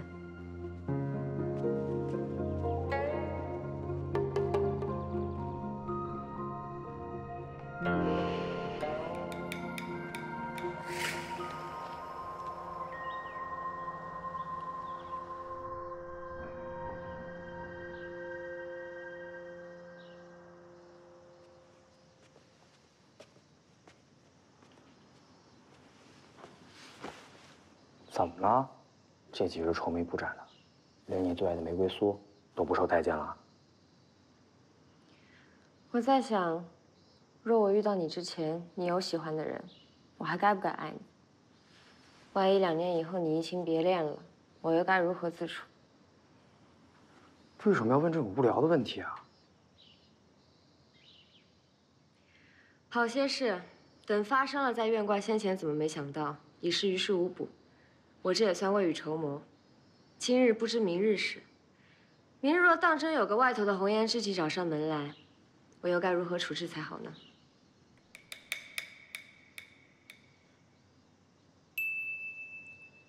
对，人是控制不了自己的感情的。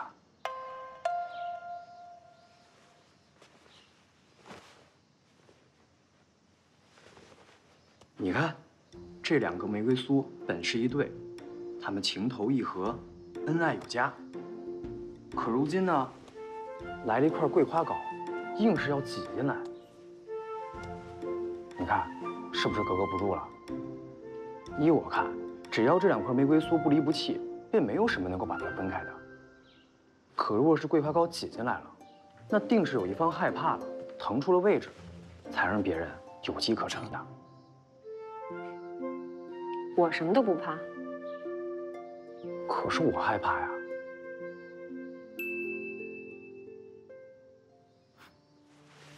我是怕娘子饿，怕娘子受委屈，怕娘子辛苦，更怕娘子喜欢上了别人。咱们2个要像这2块玫瑰酥一样，如胶似漆，永不分离。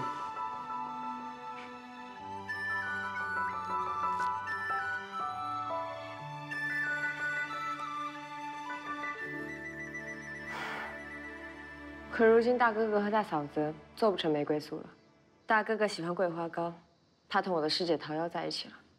真的啊？我还没告诉大嫂子，我怕激怒了大嫂子，不知她会做出什么事儿来。我瞧着大哥哥和桃夭都像是有几分真心，我若从中作梗，又对不起大哥哥，你说我该怎么办啊？这个桃夭的为人你可了解？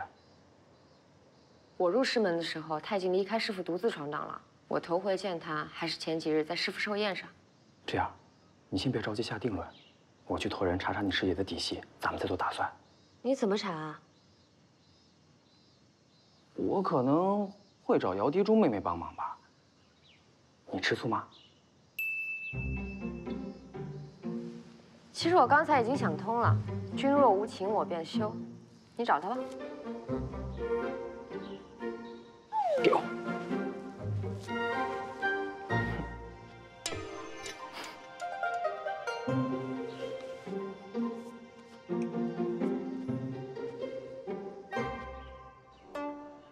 哎呀，姑娘，你快想想办法吧！这要是让他查出咱们以前做过的事儿，回头他再告诉孙公子，那咱们的苦心经营不就毁于一旦了吗？怕什么？他有张良计，我有过墙梯。姑娘，你想到办法了吗？早就安排好了。呀，我差点忘了一件事儿。快去给我找把匕首来。啊。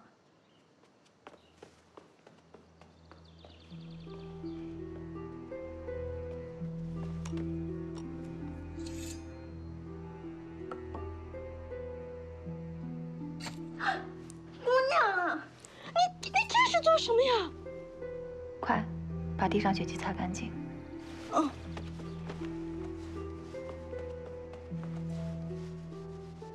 桃儿，师姐，我在衙门的时候心里七上八下的，担心你走了。我既答应你不走，自然说到做到的。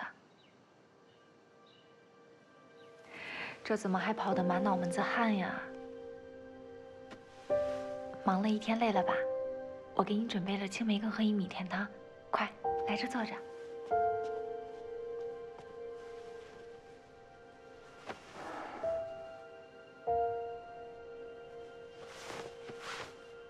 手怎么了？没事儿，我做羹的时候不小心划伤的。你坐啊，我这就去给你盛来。哎，姑娘，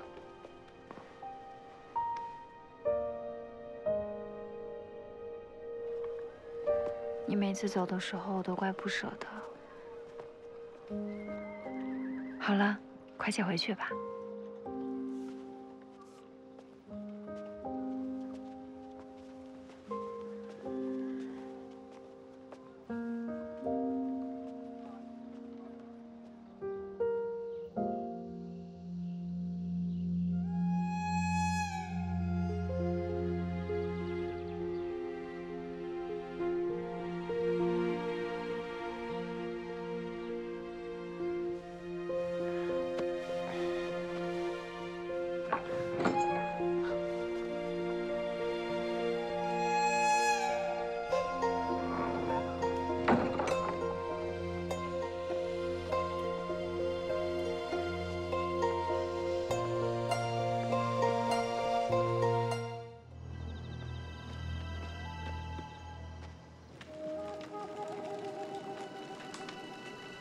钱到手了吗？还没有。你个没用的东西，究竟什么时候才能成事儿？也没工夫在这陪你干耗着。我还没寻着机会呢。什么？在他身边这么久，居然还没有机会？你骗我呢吧？以后你要我做什么，我绝无二话。唯独孙师姐，我不能动。你对他动了真情？是。干我们这行的，见不得光，也动不了真情。你居然对那肥羊动了真情？你傻了吧？你还记得你当初立下的誓言吗？如果你坏了规矩，你要被千刀万剐。可是我偏偏爱上了他，我也没奈何。你要动心，我无话可说。你以为我不敢杀你是吗？我告诉你，那种富家公子不会对你有真心的，以后会有千千万万的女人在他身边转，到那时，他连你的名字都记不住。你无需多言，要杀要剐，悉听尊便。既然你冥顽不灵，那就别怪我了。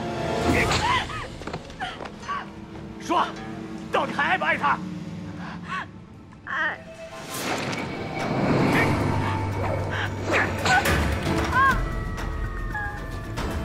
哼，自己什么身份自己不知道吗？还敢爱上他？马上回头，要不然我杀了你！我说了，我誓死我都不会再骗他了。你这个贱蹄子！住手！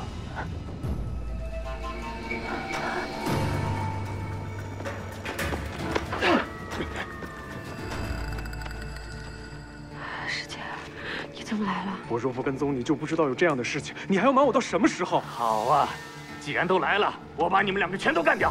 回头我自有办法找孙府要钱。不，我是个坏女人，你走。把孙世杰给我抓起来！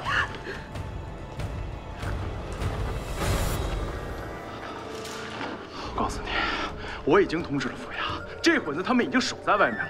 你们想算计我，却是打错了算盘。我是朝廷命官，又是首府之子，只要我一声令下，定叫你们死无葬身之地。不信你就试试。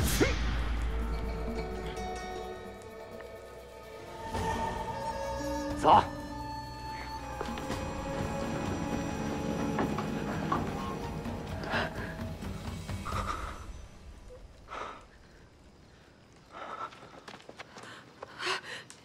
你别管我，我就是个坏女人。你快走，你别管我，我就是个坏女人。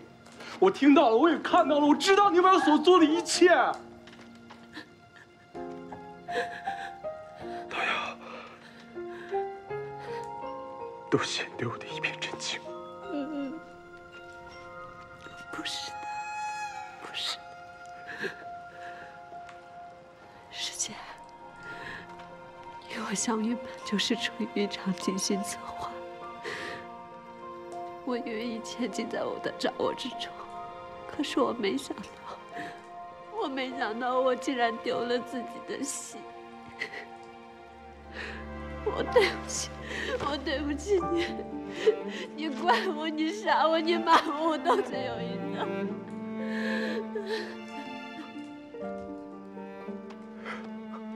我不怪你，真的，一点也不。我说要怪，我只怪你没有早些告诉我这一切，自己一个人承受了那么多。我是坏女人，不是，我是坏女人，你不要怪我。我不怪你。好呀，好呀，好呀。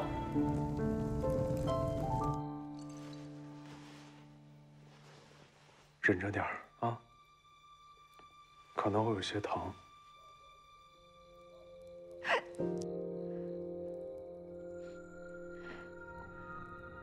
我以前也是好人家的女儿，后来家道中落后，就在百戏班学艺谋生。后来，我因为一件事情同师傅闹了别扭，所以一怒之下就离开了百戏班，开始四处漂泊。我那个时候年纪尚小，又无亲无故，所以就落入了那些歹徒手里。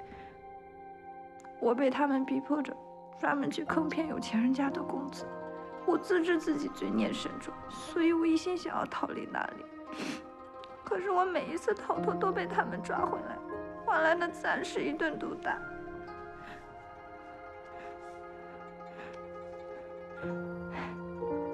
如今日上天可怜我，才让我遇见了你。我不忍心骗你，所以那晚我留了诀别信。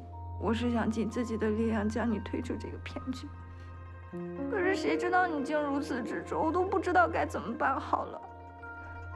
所以，我就约信同他们交代清楚。若是他们不能饶我，那我至多不过一死罢了。哎，那些事全都过去了。从今以后，你再也不用过以前那种提心吊胆的日子了。只要有我在，我一定护你周全。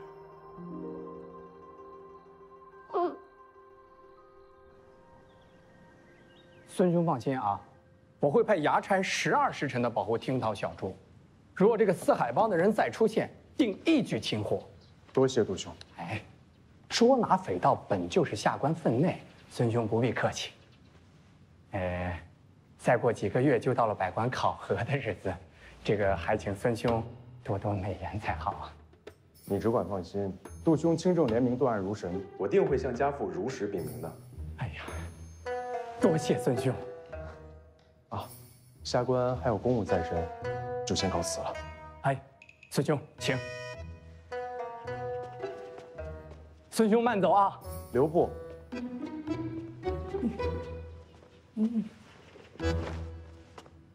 四爷托我查桃药的底细全在这上头了，你瞧瞧吧。哎呀，真是千古风流一坛醋啊！此话怎讲？我得了消息就去找四爷复命，可他倒好，偏让我来找你，可见你御夫有术啊。你这么防着我，难不成怕我把他抢了去？哎，你别多心，只因事出我师门，他才让你直接来找我的。这回我可真得好好谢谢你，帮了我大忙。不过我瞧你脸色不大好，可是遇上什么事了？你不知道，我近来高兴着呢，夜夜笙歌到天明，就算我爹娘逼我早日成亲，也奈何不了我。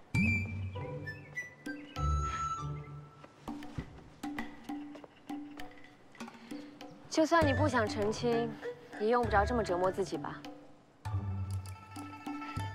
你不明白我的苦处，家里老爷太太总在我耳边念叨，提亲的人又踏破了门槛，我有什么法子？月杏弄出个放浪形骸的名声来，京城这些公子哥自然就断了念想，又不来提亲啦。你这么闹下去，要是真吓退了有缘人，那可怎么好？命里有时终须有，命里无时莫强求。倘或这人真和我有缘，别说我吃酒浑闹，就算我是个铁吉利，他自然也爱我。当初你同四爷不就是这样吗？你使了那么多手段，可把他给吓退了。你们这么好，真叫人羡慕啊！你是个好姑娘，一定能寻到自己喜欢的如意郎君。那是自然的，我在姑娘堆里也算拔尖，怎么可能样样都输给你？赶明儿我一定找个好的，把孙玉楼给比下去。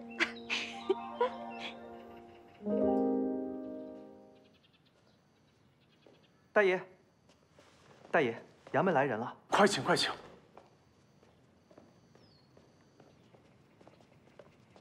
孙大人，杜大人说四海帮的人已被抓获，请孙大人亲自前去查看。好，好，好，快快备车。是。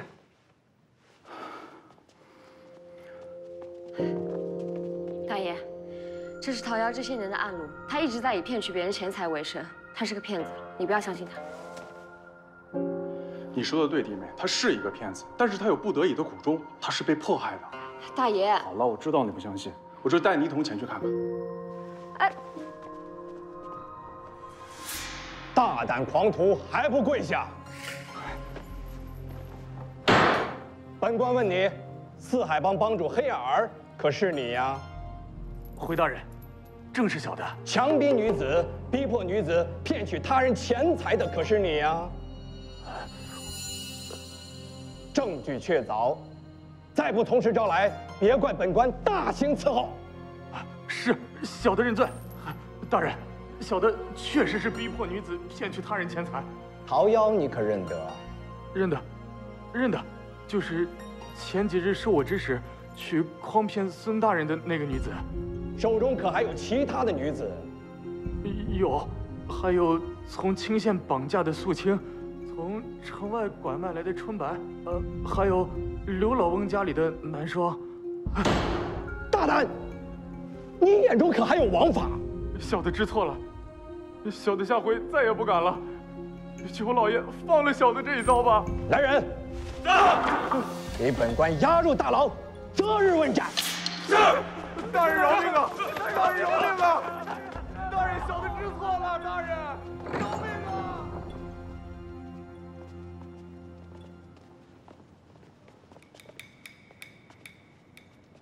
司奶奶可听清楚了，桃夭是受人辖制，即使有错，也是被逼无奈。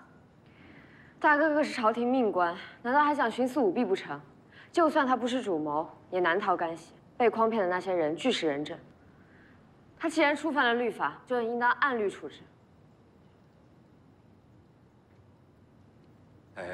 这个律法不包庇任何一个犯法之人，但也不会迫害那无辜之人。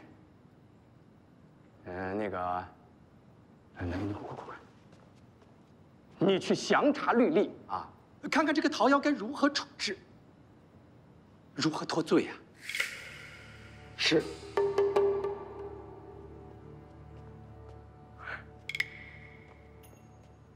若就此脱罪，那律法当真是形同虚设。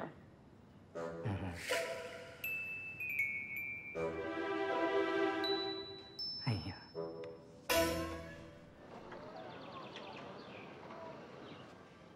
这个老四媳妇真是铁石心肠，半点同门之义也不念。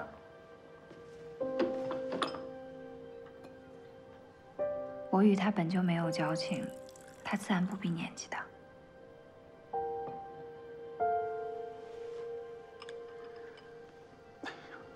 可这么做对他有什么好处？横竖我是打定主意了，大不了鱼死网破，我也要和月红和离。月红他不答应，我就算离开那个家，我也是要娶你为妻的。你这么做，那可是要折得我不能活了。我如今只想保全你，你是命官，你别因我受人一柄。你应当不徇私情，你应当将我同四海帮的人一同押入大牢。可我怎么能？你听我说事情。我知道你心疼我，可是我不愿意一辈子见不得光。你让我进大牢，只有这样，我才可以洗脱自己的一身业障，堂堂正正的为人。世间，你答应我。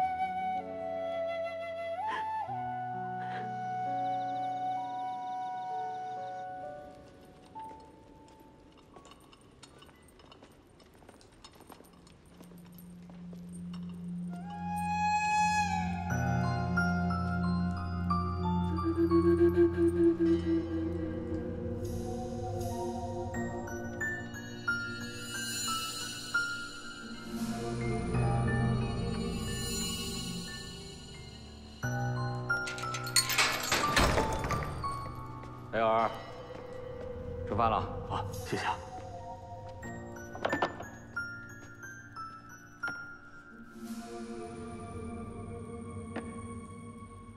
佩儿，你听着，你的父母、妻儿、桃夭都已经安排到城外了，还给了他们一辈子都花不完的银子，还有你那帮兄弟们，他也都安排好了。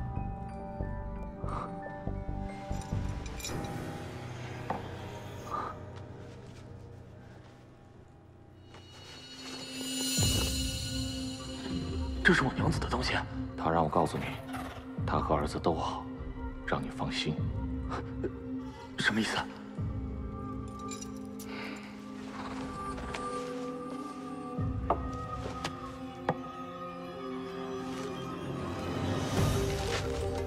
你只需要在这上面画押，然后把这瓶箭毒母喝下去。他要让我死？当初要不是你活不下去了，你也不会和他做交易。现在你已经被判了斩立决，你横竖都是个死，你还不如最后再帮他一把，让他欠你个情。以后啊，他自会照顾你的妻儿兄弟，这不是两全其美的事儿吗？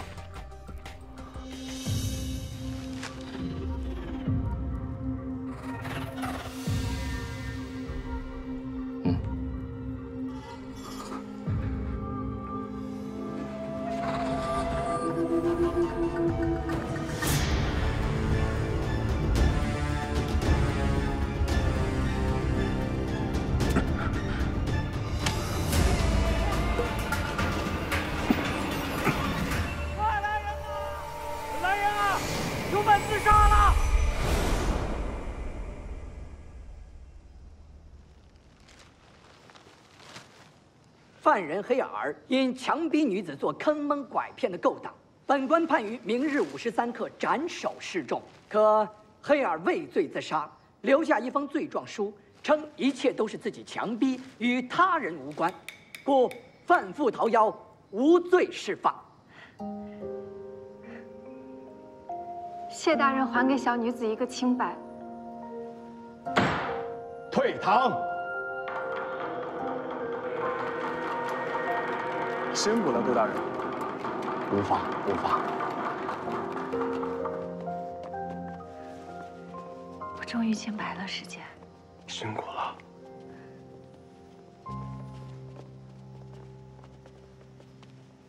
师妹，你还有什么要说的吗？师姐，死无对证，也只能这样了。不过我相信朗朗乾坤，公道自有论断。 不是不报，时候未到罢了。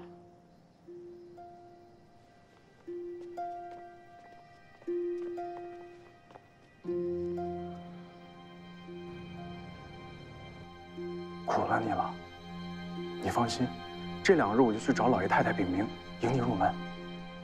不，我原就出身不好，如今又刚刚经历了牢狱之灾，你如果就这样子贸然提出来，那家里高堂都上了年纪，万一气坏了他们。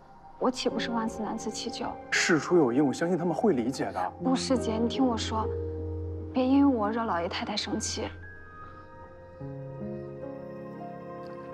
八岁世界何德何能，能有你这样的红颜知己？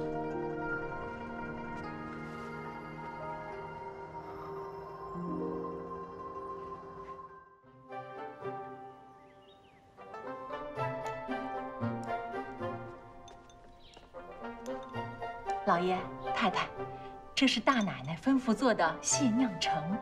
来。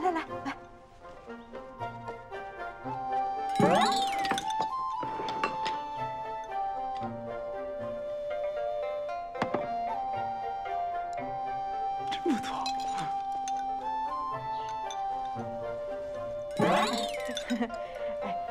老爷太太，这是我新研制的蟹酿橙，给你们换换口味，快尝尝。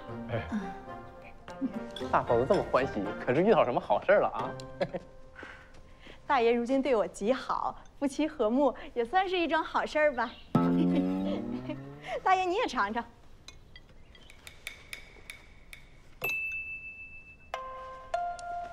之前太太常说啊，家和万事兴，今儿我算明白了呀。老爷太太放心，以后不会再让你们操心了。这样多好啊！看着你们夫妻和睦，我跟老爷也放心了。 今儿这菜看上去就不错，我尝尝。手艺见长啊！哎，我还会炖汤呢，大家可爱喝我的汤了啊！哎，我还做了首诗呢，给大家念念，大爷帮我参详参详。你说。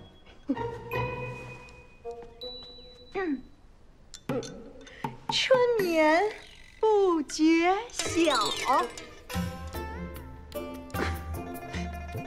这怎么感觉像听过的诗啊？相公实在好。哎呀，这你没听过？好诗好诗，堪比当代孟山人。尤其最后那一下，哎呀。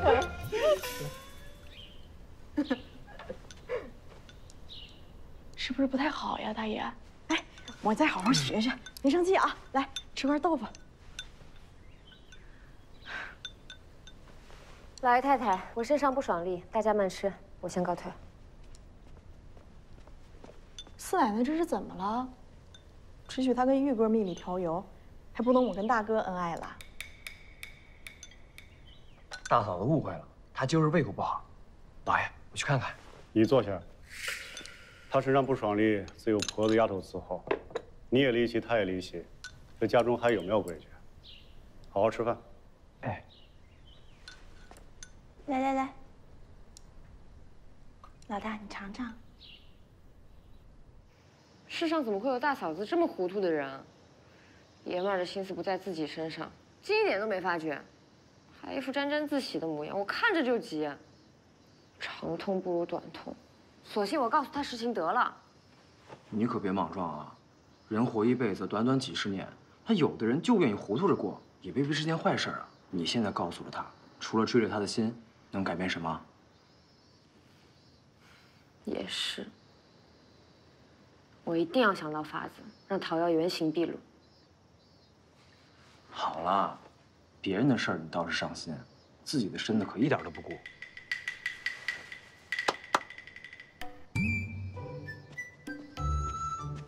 四爷，让我娘子看看里面都有什么。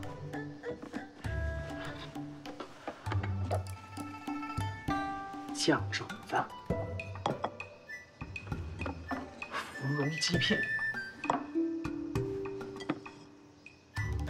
烩乌鱼蛋，都是娘子爱吃的，快尝尝。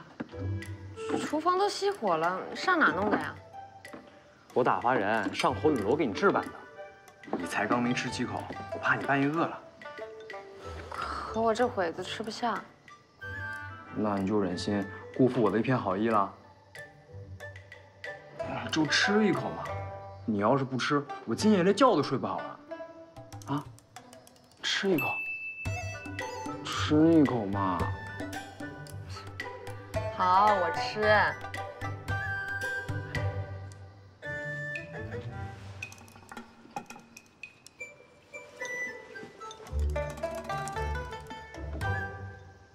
哎，你说有没有那种吃下去能让人看起来得了重病，但又不伤身子的药？你问这个做什么？有没有啊？哦，什么？你吃完了我再告诉你。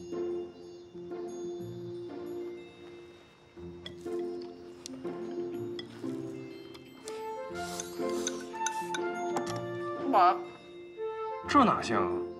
再多吃点。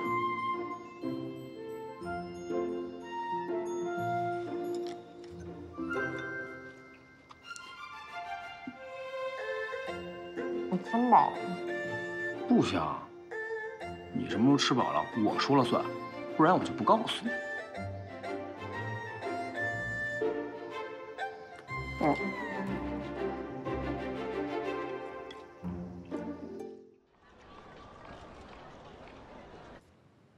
你们要这种药干什么？我们要是这样的，您看我们新婚燕尔，我却因公务繁忙，不得时间同夫人在一处。家里老爷太太又催得急，让我们早日开枝散叶。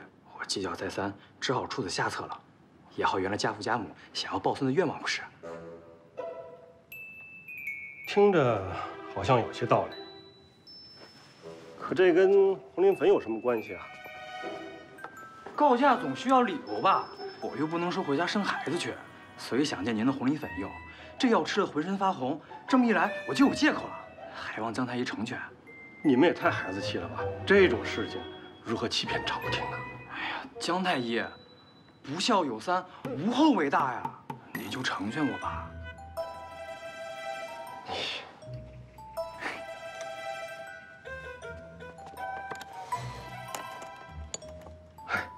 快拿去吧。谢谢江太医，那我们回去了。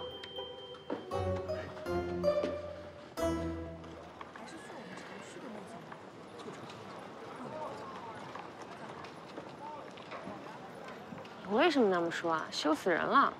你要说拿着药回去做局整治人，江太医是断不会给你的。不如从自己身上说事儿，能少了不少麻烦呢。何况这药我自己未必用不上。你整日忙于府里事务，哪只眼睛里还有我了啊？好，好，好，等这事儿解决了，我一定好好伺候你。我们快先回去吧，看看这事儿究竟该如何筹谋。难得出来，这会就着急回去啊？不回家还能干什么呀？咱们一起去逛逛吧。你怎么这么没良心啊？我替你办了事儿，你也不说报答报答我。你倒是会卖乖，哪里是帮我呀？分明是帮你大哥哥。是帮大哥哥，那你也不能可怜可怜我啊。好啦，去。你们先回去吧，我陪四奶奶逛逛。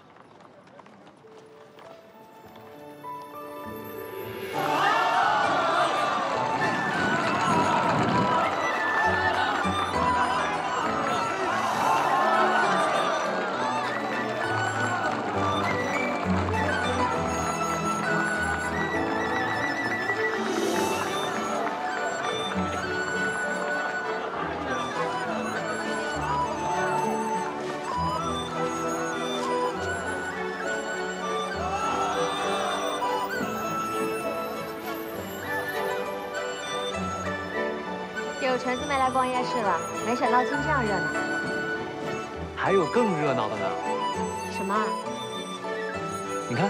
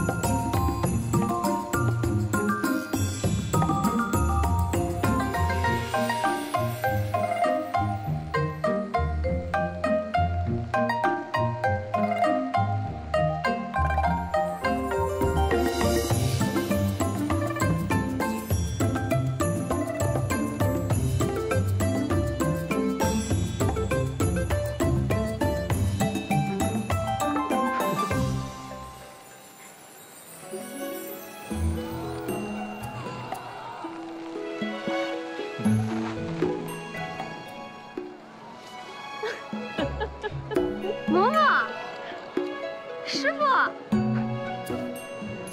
王军，小雅，师傅，你们怎么都来了？姑娘，姑爷对您真好，是姑爷早早筹备下，让我们大家一块儿来热闹热闹的。你不知今儿是什么日子啊？什么日子啊？今儿是我们相识1年的日子啊！啊，竟已经满1年了，日子过得真快。你看，你果然不记得。幸好我还记得。只愿今后年年岁岁，大家都能在今日相聚，咱们无病无灾，携手到老。我可能不是个好媳妇，但我会尽力维护孙家，让你无后顾之忧，让你不后悔娶了我。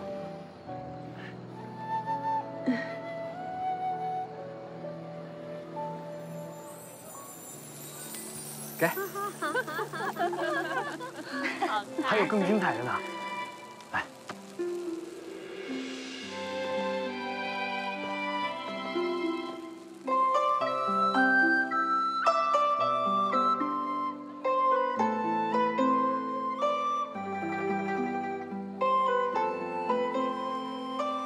我数3下，咱把它抛上去吧。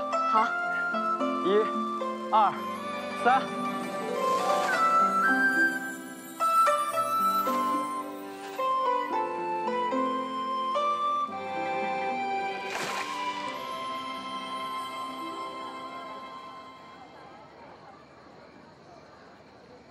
这就是你说的更精彩的啊？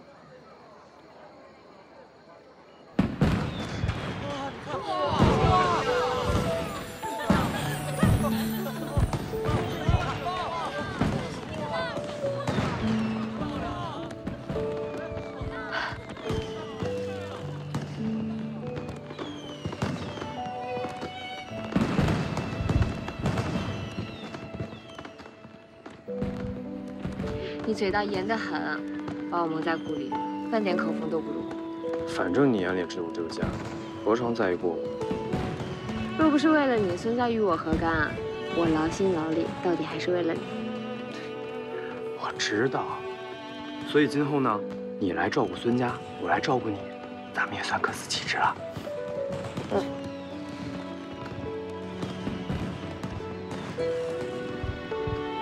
愿如梁前燕，岁岁常相见。玉楼，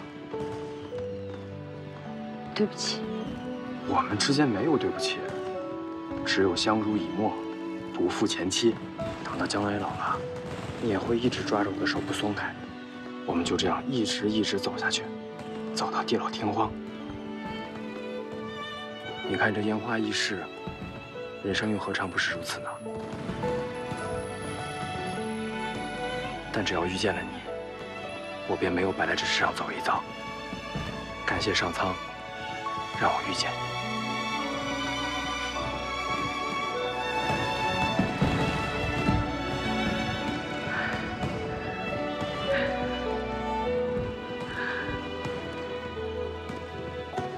姑娘真幸福。